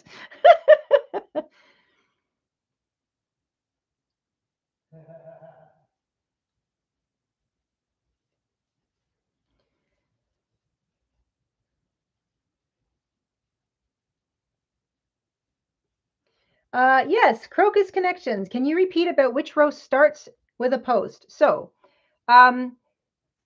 I'm basing everything on 2 or an even amount of rows. So my main square was 4 rows, which means my first mitered row is a row 5 or an odd row. If you had a different number of rows and an odd number of rows, for example, in your main square, regardless, the first row of mitered work begins with a shell, and then it becomes a post, and then a shell, and then a post. And that's how you know where you are, because the row of mitered work always starts, the first row starts with a shell, and then the next row will be a post, and then a shell, and then a post. Now, because I've gone with an even number of rows, 4, in my main square, that means every odd row of miter begins and ends with a shell, and every even row of miter begins and ends with a post, and then it just alternates. So it all depends on how many rows are in your first square.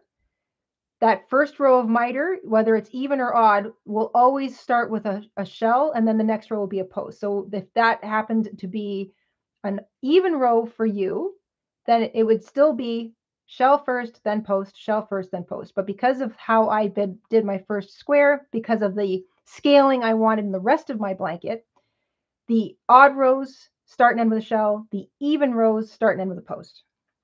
I hope that explains that a little.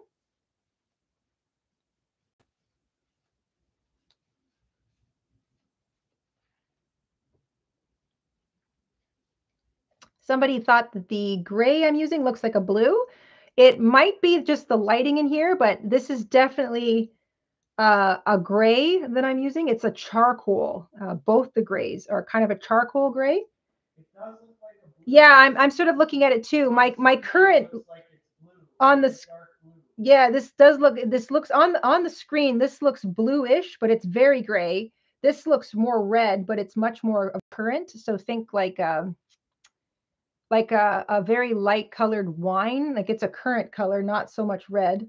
The green's pretty close, and the orange is pretty close. Actually, on the camera, this orange is even brighter and more cheerful, but it's very creamsicle orange colored.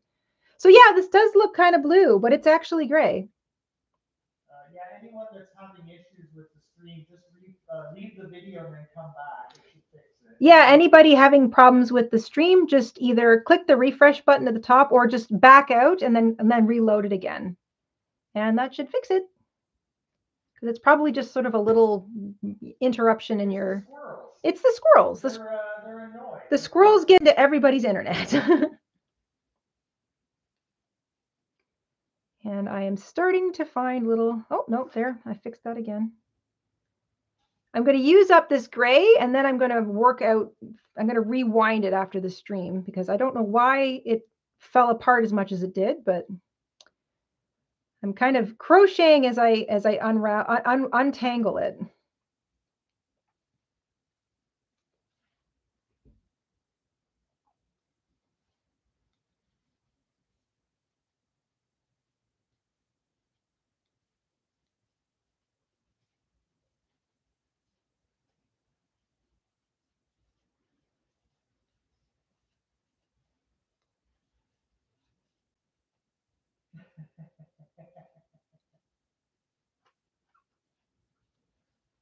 It could be on our end.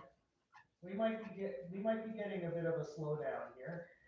Yeah, we might. I mean, you know, Canadian infrastructure is at its best garbage. A laugh. At its best, it's terrible. Yeah, at its best, it's just barely passable, and at its worst, it's not really existent. So it could definitely be on our end, everybody.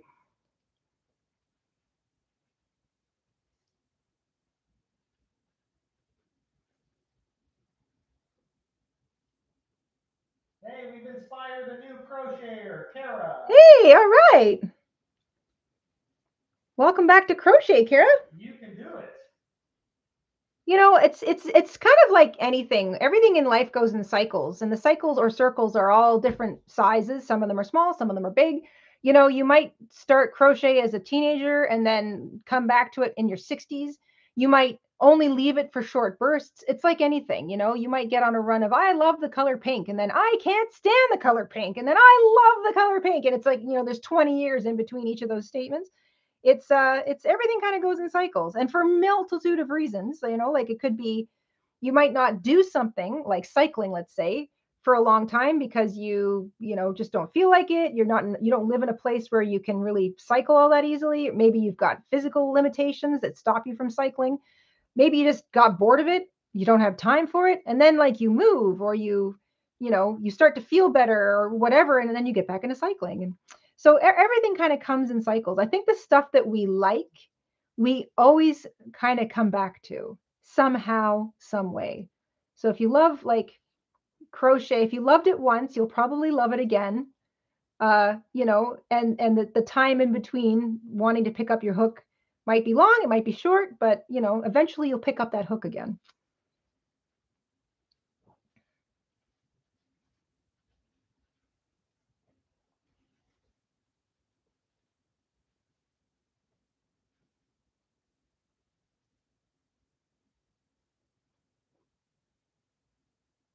This is an interesting little knot. I'm trying to make sure that I don't accidentally yank it into a worst. I mean, look at this. Look at this. This is the ultimate yarn barf. I don't even know where it started.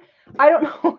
I don't know what's what. It's like I have no idea. I'm just trying to nibble at it as I go here.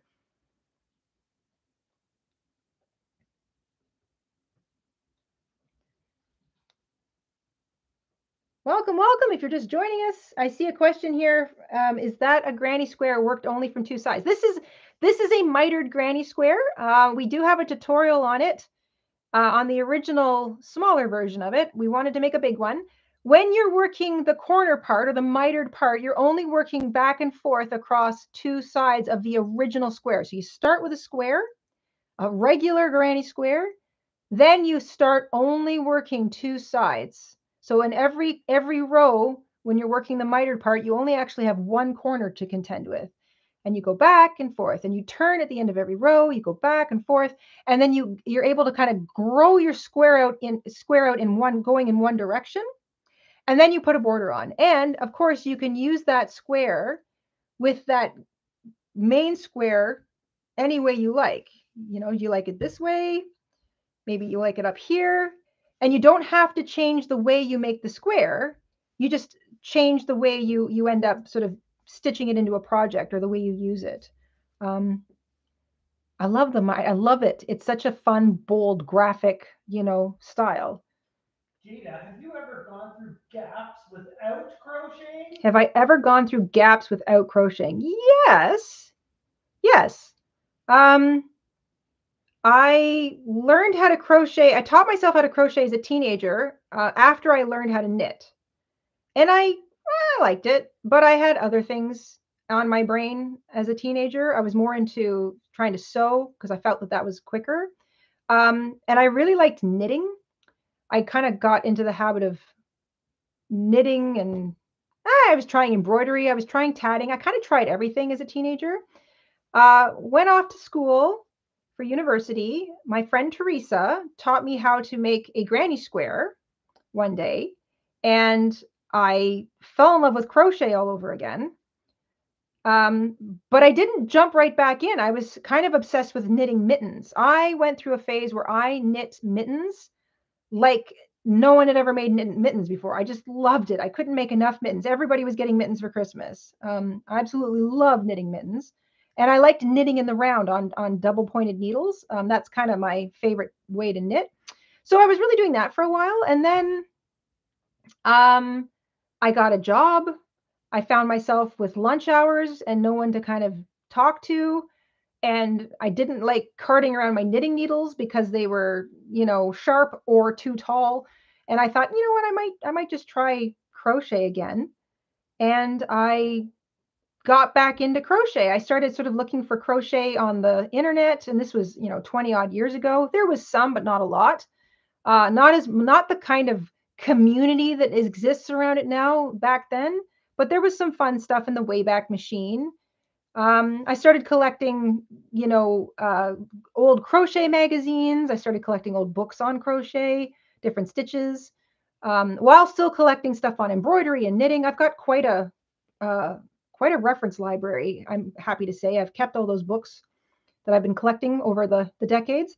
And at some point, I don't know when to be actually exact, I just only started picking up my hook and crocheting. I guess I found it fast to make things. I found it really fun and amusing. I like making things for people. Like I like making gifts for people. The stuff that I wanted to give people, I could never really find what I wanted in the store. So I started, making my own things. And I found that crochet let me do that the most efficiently. So I don't really know exactly when it happened for me, but I kind of picked up my hook somewhere probably in my 20s, and I never put it down again. I will take a break from crochet. We're talking like a matter of days, and that's usually only because my flare-ups are bad enough that I just can't comfortably grip a hook. And then I just keep going. As soon as I can pick up my hook again, I start crocheting. I love it. Oh, a super chat. Oh, thank you, Diane. That was a good way of explaining our life phases. It is. I think, and obviously, the older you get, the more you recognize that you kind of go through these cycles. Like I think you've got more life experience to draw on. You're seeing the patterns of your own life starting to repeat. And you're going, oh, hey, I remember the last time I was into that, or I remember why I got into that. It's kind of fun. That's one of my favorite things about aging is that I get to recognize these patterns that form in my life and how they kind of affect the hobbies I like, the things I like to eat, the places I like to visit. I don't know. I like that part about aging. It kind of like you're on this really fantastic journey, and you're learning about yourself as you go, and life is less and less of a, I guess for me, I'm going to say, I don't know if it's the same for everybody, but even though a lot of suffering comes with aging, your body starts to fall apart. Maybe your brain isn't as doing what it used to. There's a lot of wonderful stuff that comes with aging. And one of those things for me is this ability to look backwards. And every year that goes by, I've got another year of springs, another year of summers, of falls and winters, another year of Septembers and Octobers. I have another year of good conversations and wonderful recipes and, more experience crocheting or gardening or driving or writing love notes, like any little thing. I've got another year of it under my belt, and I give you love notes all the time. So it's kind of like it's kind of like all of these things help to show me what I should be thinking about doing next. I just saw somebody say they think they might get back into piano. Absolutely. Music is the audio version of crochet. It's all math. It's absolutely gorgeous. We were designed to be musical. We were designed to be artistic. We are creative. We are a creative species. All we do is make stuff. It's really awesome. Even when we tear stuff down, it's usually to make something else in its place. So yeah, if you used to play the piano, maybe you should get back into it. If you used to play an instrument and you still can, maybe you should get back into it. Especially if you still have it, try it. It's amazing how much your muscle memory remembers. It's amazing how much your brain might go, oh man, I used to have so much trouble with this little, this jump between this note and that note, and now, hey, it's not as difficult as it used to be. Well, it might not be as difficult as it used to be because now in the last 10 years, you've been busy doing something else with your body that has allowed you to make that, that stretch musically. Or maybe you used to be able to do something and now you can't, and you have to like redevelop that muscle. Aging is interesting, if nothing else. little philosophy bite from Jayda. We have some new ideas for a new song. Love Notes Down the Well. Love Notes Down the Well. Aw. That sounds like a romantic thing. Oh, wow. Yes, I do like that. Elle is having trouble with membership. Elle! It says that on her end that she's a member, and on our end she's not showing as a member, and she doesn't have access to all the perks. That's bizarre. We have to look into that after the stream. Quickly, Elle, if you can't see, if on your side it's showing as a member, and on our side it's not, just double check that you don't have multiple YouTube accounts and you didn't sort of like log into a device with an old or a different YouTube account. Because the number one biggest problem that people run into, and it's not even anybody's fault, is that when we get a new device, we get a new computer, a new phone, a new tablet, we download the YouTube app, and then it's like, log in for a better experience. And you go, oh, and you don't realize that you can just log in with the existing account that you have. A lot of people think they have to create a new account, or they get erroneously told to create a new account. You don't have to. You can use the same one. It's the same with the Etsy app, or going to Etsy on the regular internet on a computer. Any platform, Facebook, Instagram, any platform that's out there that also has an app in addition to its regular landing page on the internet, it's all the same thing. So if you have one account, you can use that account right across the board. So if you've made up another account, you might not even realize it because it was so long ago. That might be it. So double check that you haven't got accidentally a couple of different accounts going. Maybe you've got one logged in with one email address that you don't like use any longer, stuff like that. But we'll look into it a little bit further later for you, Elle, if you're still having problems. There's a good question from Rita. Do you need to have all blocks alike? Does each round need to be the same color? Not tie new color on. Does every row have to be the same color? Do all the Mitered Granny Square blocks have to be identical? Okay, so right away, no, of course not. You can do anything you want. Here's the thing. The Mitered Granny Square is a very specific looking design. If you are going to make each of these, if you're going to make every row different, you might lose the visual statement that mitered corner creates when you make blocks of color.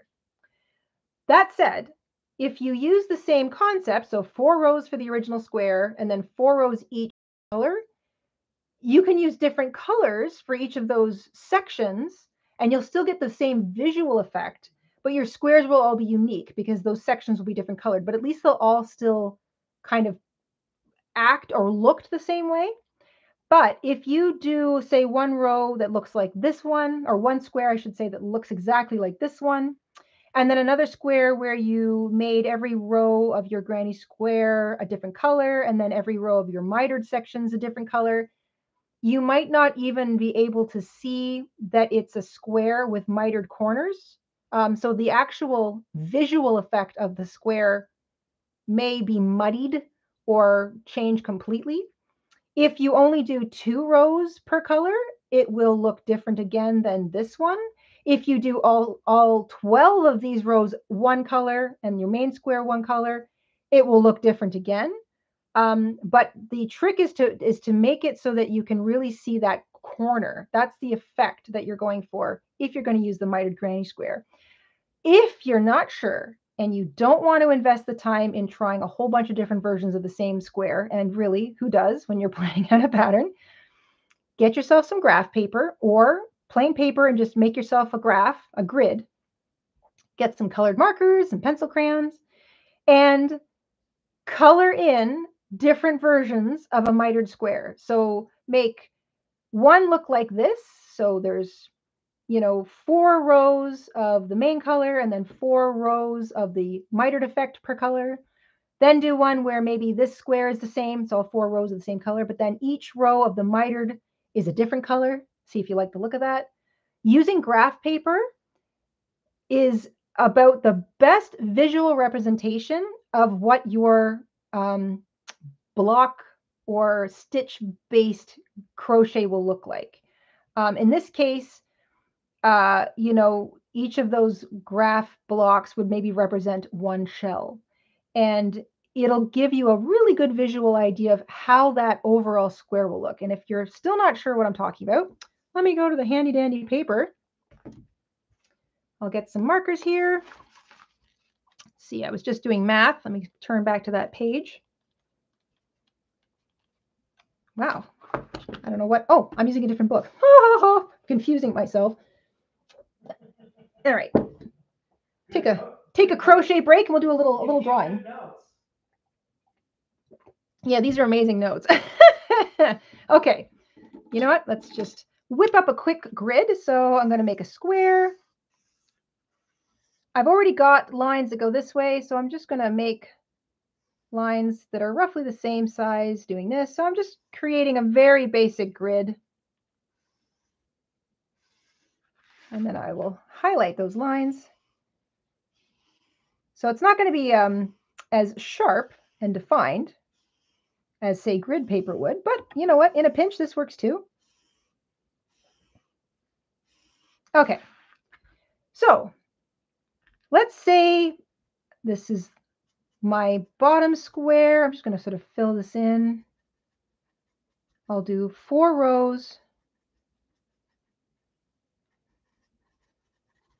All right, so I went up 4 squares and across 4 squares, and I filled it all in. So there's my bottom square. It's all in black. Sure, why not?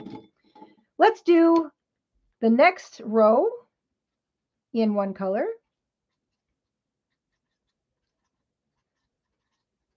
All right, and you know what? I'll do the second row in that color too. So I have a wider stripe of sorts, but it's still only half the number of rows as my main square. Looks kind of cool. Go with a light green. What does it look like if I only do 1 row of light green? Well, it makes that row look skinny. Doesn't take away from the mitered effect. You can still see that corner happening. Big square, slightly thinner stripe, skinnier stripe again. You'll notice that I have, I need more blocks over here to make it an official grid. I just sort of whipped something together. But let's say the whole thing ends about here. I'll use you know what? I'm going to go back to this color. Why not?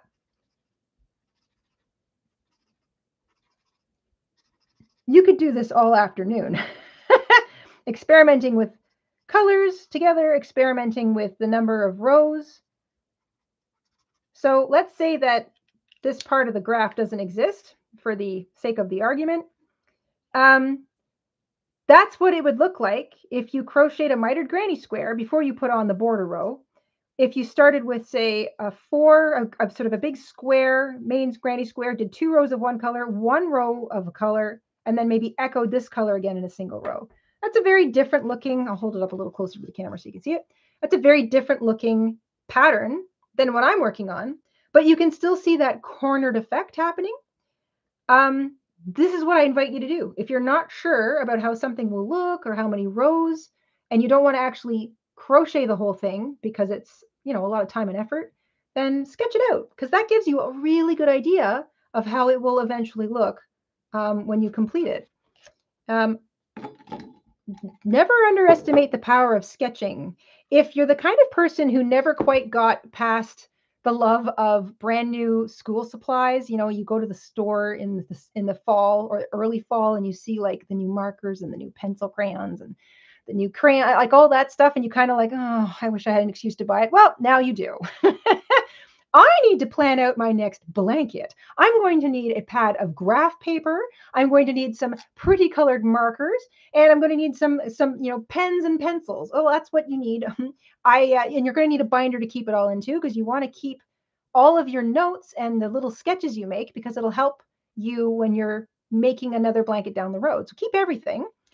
And there's an excuse to buy some fun new school supplies.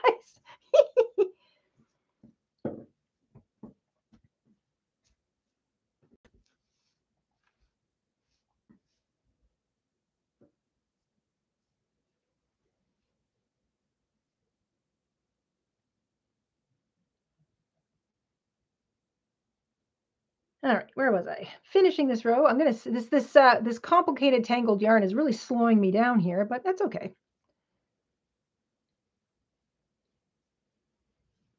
Everyone's talking stationery now. Oh, I love stationery. How obsessed are you with stationery? How obsessed am I with stationery? Like, on a scale of 1 to 10, it's just below yarn. I'm not kidding. Little pretty matching stationery collections, like a little notepad and the matching pen and the little ruler and the eraser. I just love that stuff. I can't get enough. I can't get enough.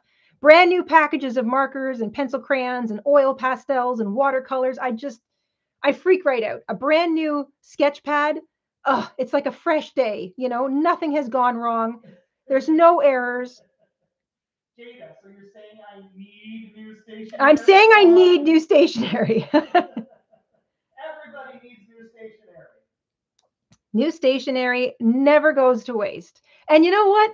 Let's bring back letter writing. I love getting like I used to love sending little notes in the mail to all my girlfriends.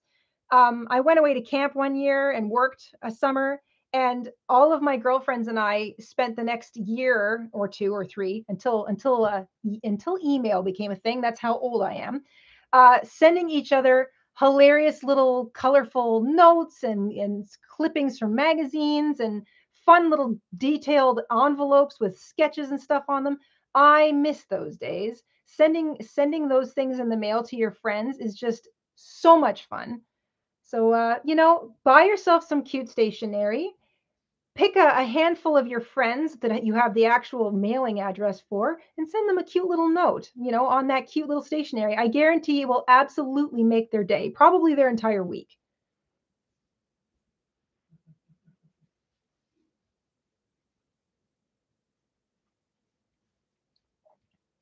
Thumbs up to old-fashioned letters and thumbs down to direct digital messaging. Yeah, thumbs up to old school letter writing, and direct messaging is great, but it's like it's kind of like how the telephone should be treated.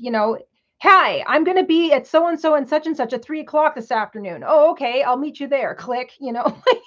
That's the extent of the phone use for me. I can't stand being on the phone. I don't like I don't like being tied to the phone.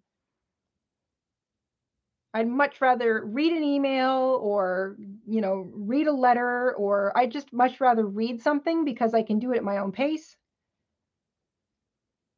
I love the phone for its immediate connectivity, but I don't like to be, I've never really a phone person. Even when I was a teenager, I just didn't like being on the phone. My girlfriends did, but I didn't.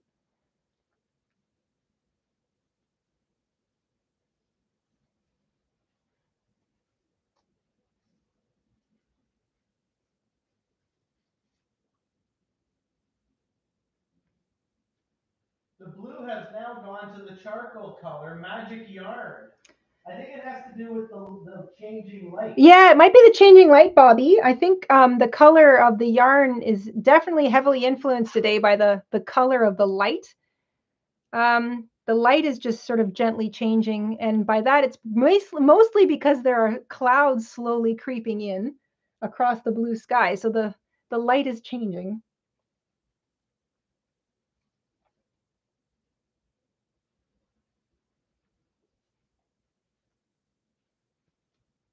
Boy, having this yarn tangled has made this the longest section of this granny square.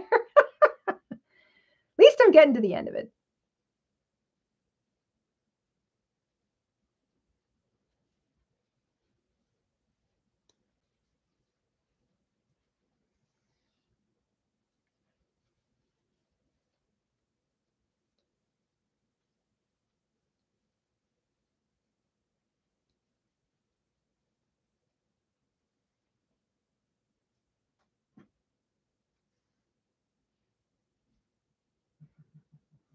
Well, another note, just to sort of, mention to kind of follow up the conversation about stationery and writing letters and stuff. I have to say, um, we often don't think about how things will look or what will be left behind.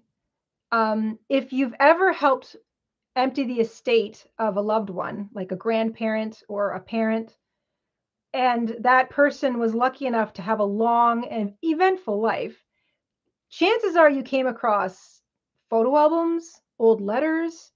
If you're really lucky, stuff from their youth, letters and photographs from their youth.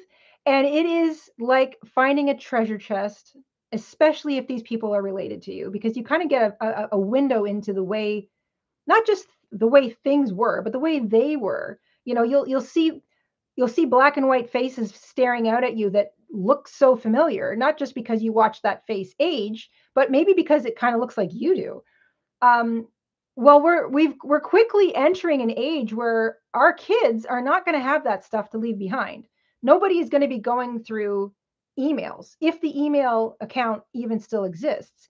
People, unless you have a physical thing, like a physical photograph, a physical letter, you're not leaving anything behind. So, 50 years from now, you may not care right now, but years and years and years into the future, if somebody is, helping to clear up your estate, they might be very interested to know what you were up to as a teenager. Or, you know, you stumble across an aunt's old love letters from when they were young, and it is just the thing of romance novels. It is just so sweet, and it's something that we're losing because we're not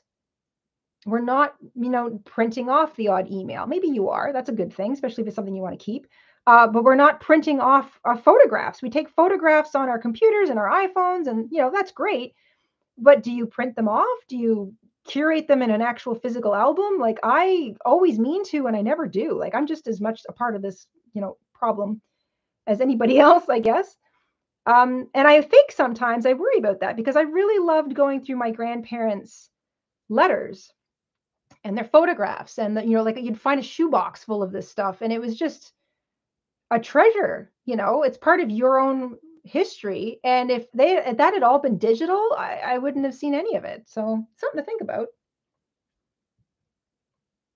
New member. Welcome, Sunrise Mama. I like that. That's a good name.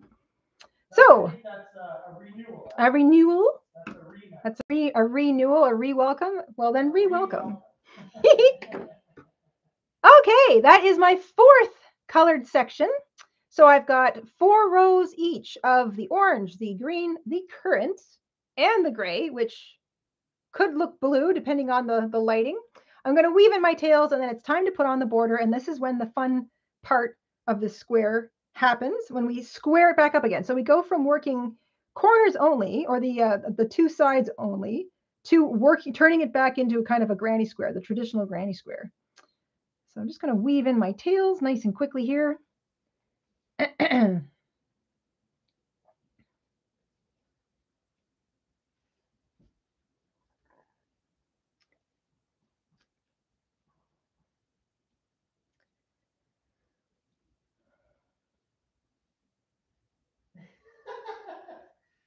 Pumpkin Tree Crochet says, I asked a sales associate at a well-known store if they carry photo albums, and he looked confused.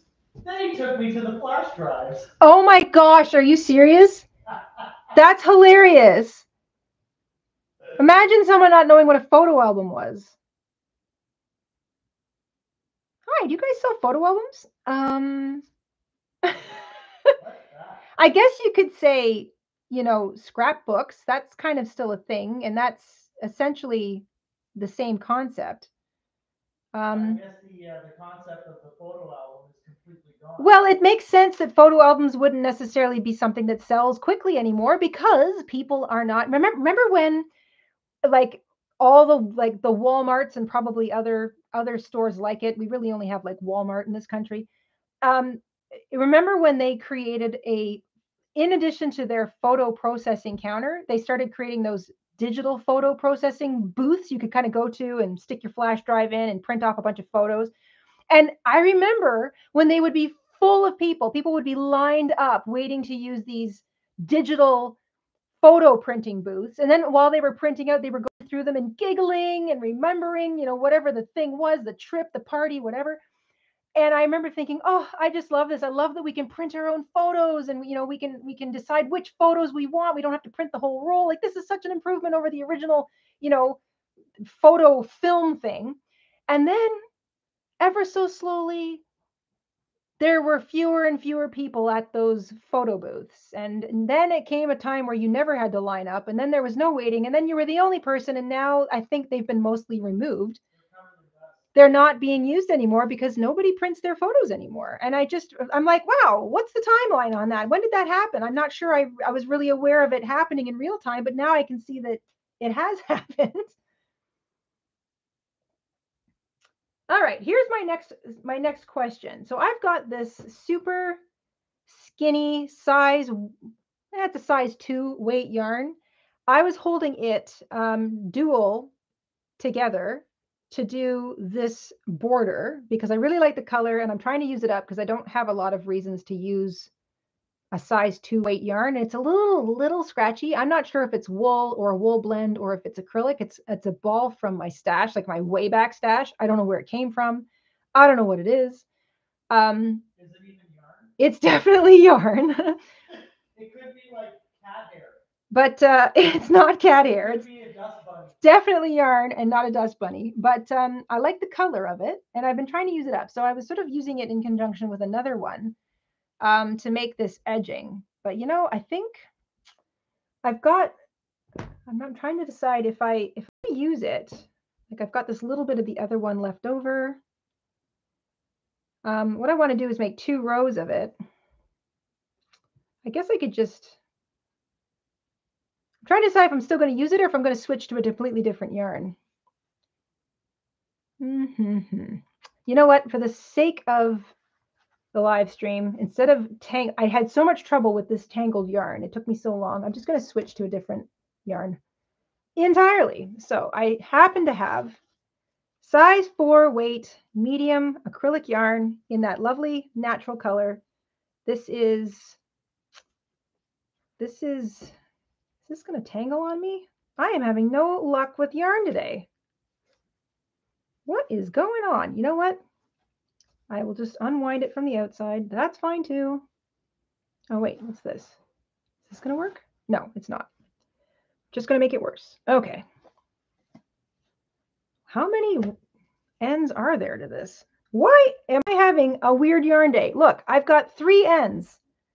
What's going on? That's bonkers. Okay, hang on, everybody. Information. I cannot possibly have 2 inside. How do I have 3 ends on the same ball of yarn? What is happening here? All right. I don't want that getting tangled. I don't want this getting tangled. Okay. All right. I'll figure that out later too. Boy, sometimes diving into the stash takes more time than actually crocheting. Here we go. We are going to square up the square now. I'm going to start in the same place. start, actually, you know what? I'm going to start with a standing double crochet. Why not?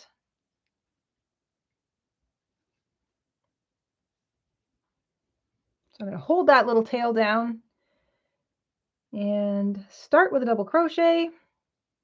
And then I'll just hold that, pull that tail up. I'll weave it in later. So the top of my stitch is up top. I am going to begin with a usual granny square corner. So I'm going to make my first 3 double crochet. I'm going to chain 2 to create a new corner, 3 double crochet. So I'm starting by making 2 shells, shell, chain 2, shell, chain 1, because I am squaring up the entire square now. So there we go. Chain 1, and then same thing as usual, shell, chain 1 in every shell, or every chain 1 space, I should say. So this part's all the same.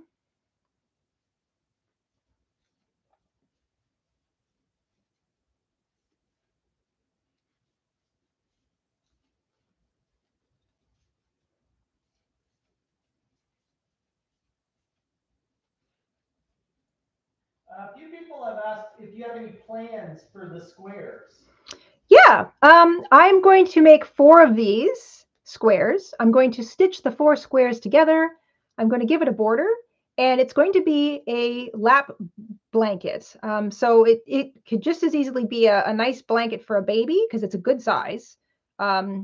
16 times 2 is what? 30, 42? No, what's 16 times 2? 6 and 6, 12. 32? Yeah, it's 32. I don't know why I'm having such trouble with math. The caffeine's run out. So yeah, so each of these squares is 16 inches. So 4 of them together will be 32 inches by 32 inches, which is a wonderful size for a baby blanket. Then I'm going to add a border, which will give it a little more sizing again.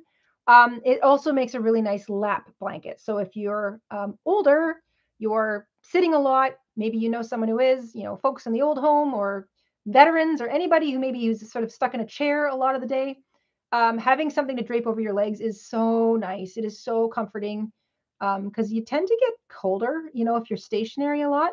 So this makes 4 of these together with a border makes a nice little lapgan, or alternatively, a nice little baby blanket. It's just a good size for a usable blanket. So that's my plan. I'm going to make 4 identical, stitch them together because I wanted to make an extra large mitered granny square pattern because a lot of people were asking how to make a mitered granny square bigger. And making 16-inch squares, you can, of course, use these extra large mitered granny squares in a lot of different ways. You can make a lot more of them and make it just a really big blanket. But the thing with a 16-inch square is that your blanket gets built faster than if you're using 6-inch squares or 8-inch squares or even 12-inch squares.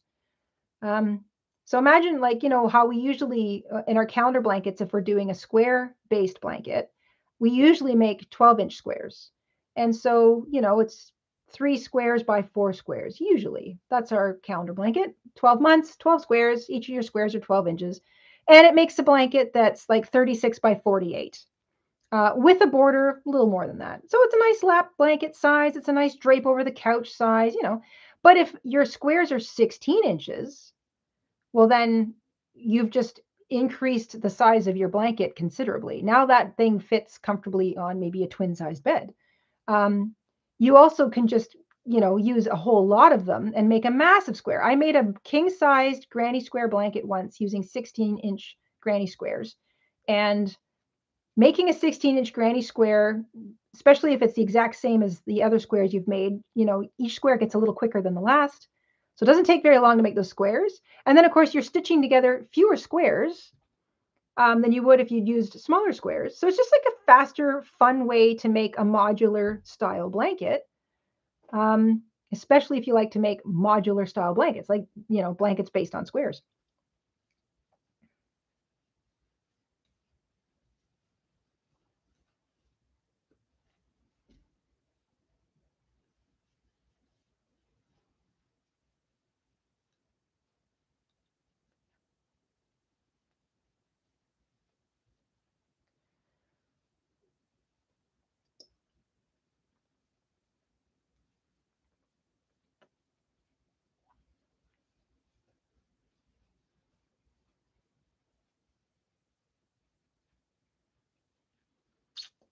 I've reached the corner, so it's shell, chain 2 shell, like normal.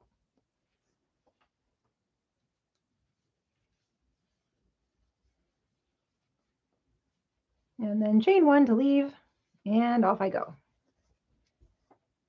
Now, I'm gonna get myself some more yarn here. Have a good afternoon, Kathy. Okay, working down the side of your square that had the posts on it, you've got two sides like this. You treat each space that is created by the post as a chain 1 space like you would between regular shells. So just because you're looking at the side of a shell, so if you look down here, this is the regular side of a granny square. You've got a shell, space, shell, space, shell, space. Well, technically you still have shell, space, shell, space, shell, space, shell, space. It doesn't matter that the shells are sort of going in a different direction. You just are still looking for those spaces between shells, and you're working a 3 double crochet shell and a chain 1 into it. And it operates exactly the same way as these little shell spaces do down here. So you just look for the next space, work a shell into it, chain 1, look for the next space, shell, chain 1, and it works out.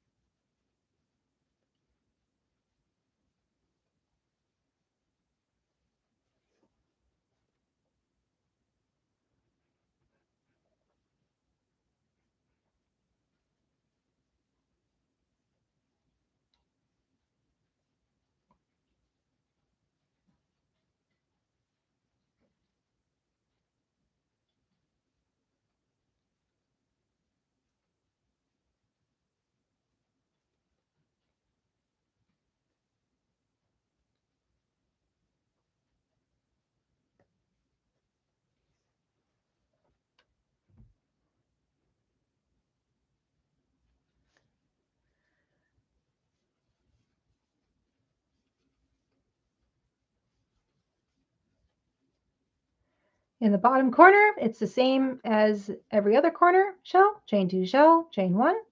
And of course, by the time you get down to this corner, you're at the corner of your original granny square. So that all looks very familiar. And then you're on the home stretch. This row also has posts, but you continue to treat these spaces in between as the same you would over here. So shell, space, shell, space, shell, space.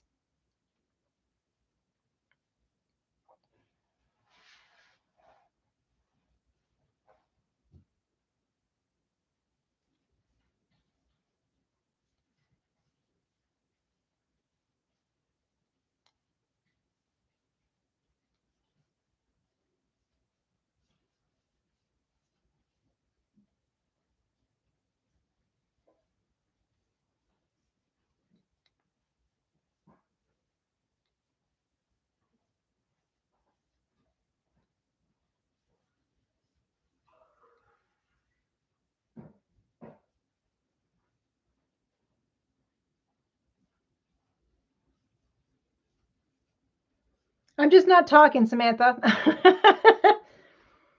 What's that? Samantha just said sound question mark, and I'm just not talking. Yeah, just not talking. Giving my voice a rest and giving everybody's ears a rest.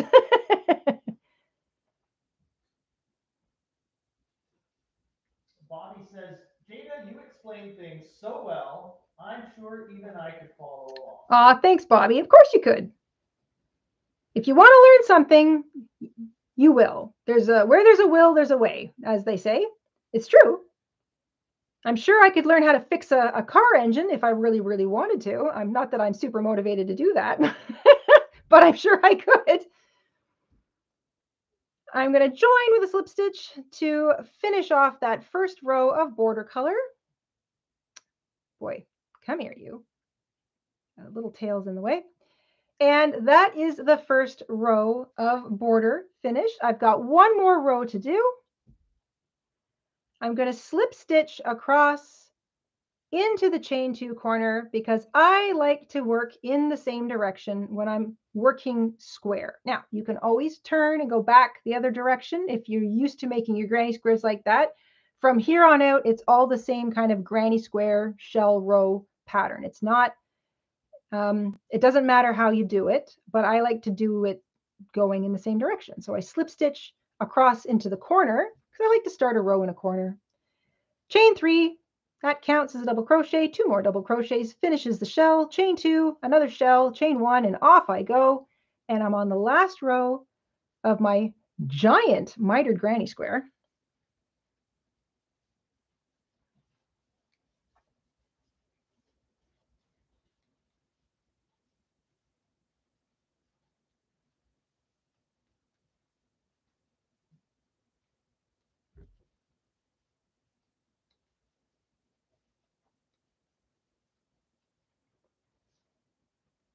I'm going to try and keep my yarn from tangling. I had so much trouble with the previous ball of yarn. Still enjoying my coffee grinds? Did I finish my coffee? I might have. I also have a glass of water over here, so. Shout out to Elle for the super chat. Hey, thank you, Elle. Elle says checking. I guess you're sort of experimenting. Elle is struggling to get her membership working, and we're trying to figure it out. Well, that's bonkers, but we're gonna have to check after the yeah, after there's a couple of things I can check on our end after the stream, but Elle might have to contact YouTube support on her end. Yeah, there's actually YouTube support is pretty great. There's also I think they're also working on a chat, like a YouTube like a support chat box that you can use. I don't know if it's on that side, but I know they're working on one. But I'll take a little look at things after the stream, Elle, and see if I can find anything out on this end. I just realized that when we thank Elle, it's thank you for your support, LL. I like that. Thank you for your support, L. And L is spelt with 2 L's. L is spelt with 2 L's.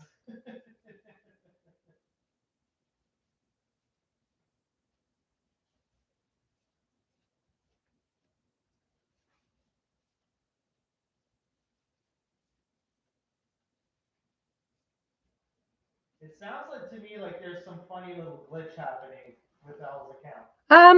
Glitches are so prevalent in technology. I wouldn't be surprised if there's some kind of weird glitch. But like I said, there's a couple of things I can look at on this end, just to sort of make sure that there isn't like an alternate account or something weird happening. But I'll see what I can find after the stream. I want to finish my granny square here with everybody today.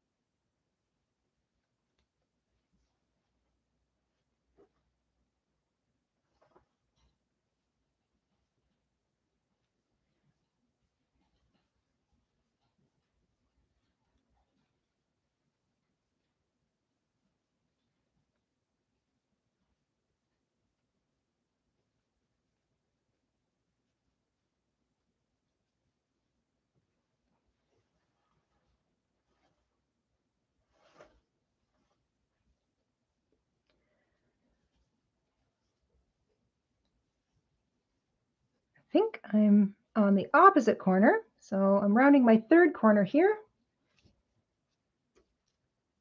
2 more sides to go, and then this giant square is done. So like I was saying earlier, when my yarn isn't tangling and I don't have to kind of pause and, chit chat or answer a question or something, I can get one of these done in less than an hour. I'm going to say, you know, maybe 50 minutes. Now I do crochet quickly when I am warmed up and I'm not tired or I'm not in any pain. You know, we all crochet at different speeds, but I'd say that knowing I can do one big square in like 50 minutes tells me that on my lunch break, I can budget to make one square. So if I knew I was going to make a big blanket, if I was going to make I'm going to make let's say a queen size blanket. What's a queen usually? Like 6 feet by 5 feet, let's say. So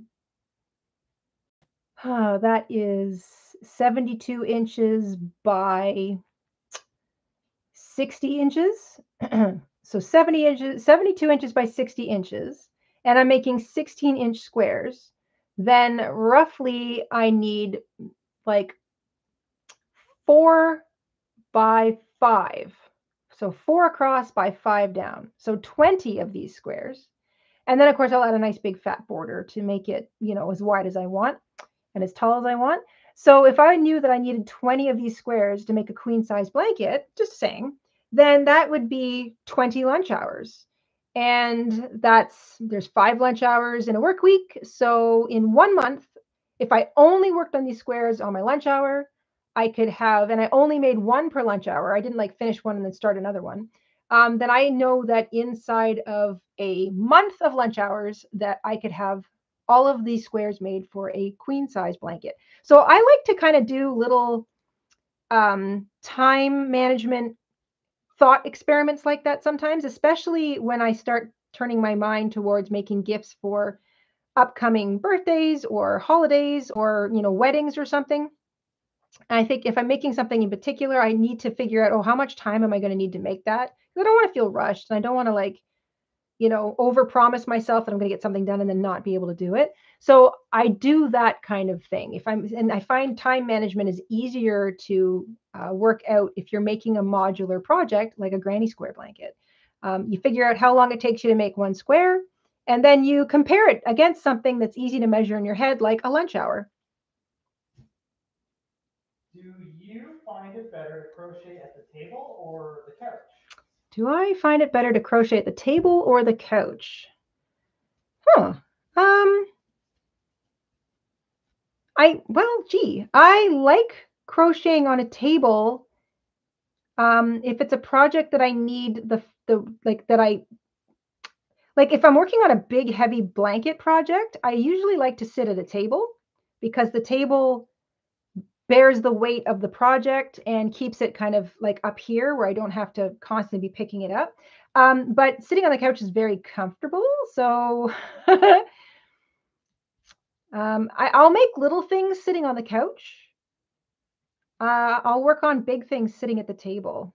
And quite frequently, if you ever kind of just walked by and saw me crocheting and working on like modular things or even parts of a project, I'm often standing. I like to stand while I crochet and brace things on my knee and prop my foot up on a table. I know that sounds kind of bizarre, but I find that actually very comfortable and it takes some of the strain off my lower back. And then I'll switch my knee at the end of a row to the other leg. I'll put that foot up on the table and I'll work on that knee. So I do a lot of my crochet standing. I find that comfortable. Plus, I mean, I sit so much in a day. I have become such a sitter.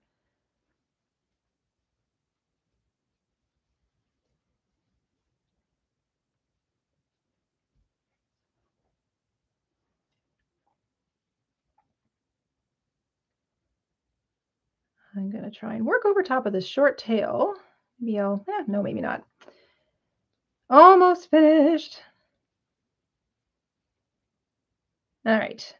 Chain 1 and join with a slip stitch to the top of the chain 3. That began the row and that is complete.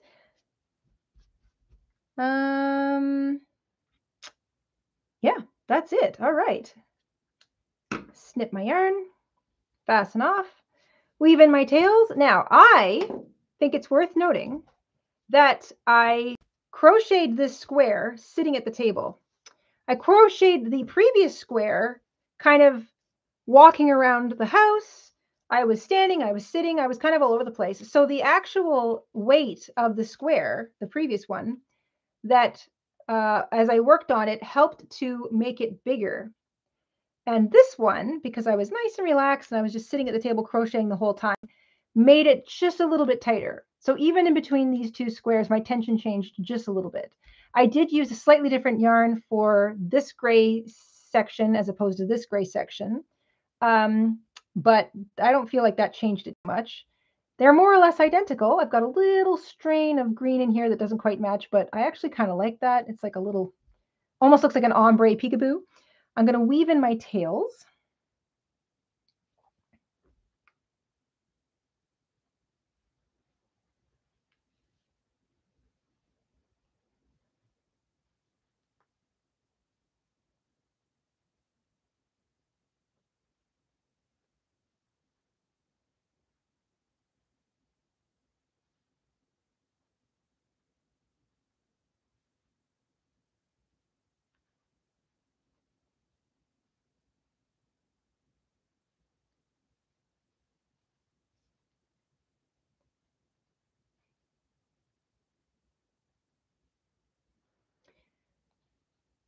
If you're ducking out or just ducking in, if you're ducking out, have a great day. If you're just dropping by, welcome. Hi. Been at this for a couple hours now, I think. Man, 2.5. Holy smokes.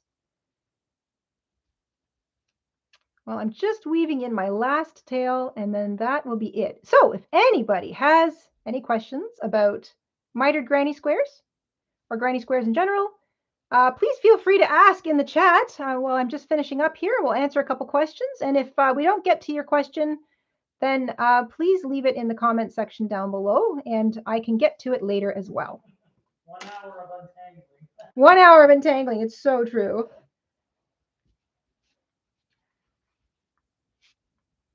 So we're going to, we'll showcase everything that's mitered in the Etsy shop. Yes. And then we'll do a little sale. Yeah, so Mr. InStitch is just reminding me, we're going to showcase our mitered granny square patterns, including the new one for this extra large one. We're going to have that up later this afternoon in the shop.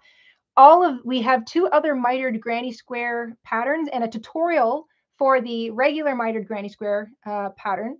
We're going to put those up in the featured listing area of our Etsy shop, and our mitered square patterns will be on sale later today. So you won't need a promo code or anything. You'll know it's on sale because it'll show the regular price with a little cross through it, and then a different price in green. Wait till you see that before you pick up the pattern if you want to pick up the pattern. And that's a little kind of a flash sale we're going to have for the next 24 hours or so, as sort of a thank you for dropping by and hanging out. And if you wanted to pick up the pattern for today's tutorial, then it's a little incentive, I guess. Following that, thank you so much for everybody who's popped in and bought something during our big sale last week. We had our anniversary sale. So we do 2 big sales a year. We have our anniversary sale. And interestingly, it coincides with the Easter weekend. And then we have our other big sale always happens on the Black Friday weekend in November. So that'll be the next big sale we have. I love how this turned out. This is 16 inches across, and it will get a little bit bigger as the weight of the blanket pulls it. I'm going to make 2 more, and I'm going to make a square throw blanket. It's good for your legs, good for a baby. It'll be basically 32 to 35 inches across and the same down by the time I have the border on and it's blocked.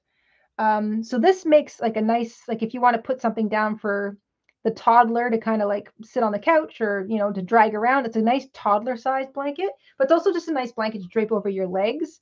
Or to drape over the legs of somebody who, you know, sits a lot and gets cool.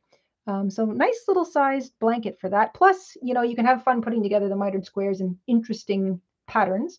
I'm going to make it so that all of my corner squares all touch each other. So there'll be like one here, and then one here and one here. And then the mitered effect will go off to the 4 different corners. It's going to look really neat. So that's the plan. If I get that done over the weekend, I will post some photos, possibly even a short video, just showing you how I put it all together. If you're interested in seeing that or making one for yourself, this is such a fun, fast project. Making mitered granny squares is just as much fun as making regular granny squares. So we're getting more requests for gaming and crochet. Gaming and crochet. We are going to do more gaming and crochet, everybody. Promise.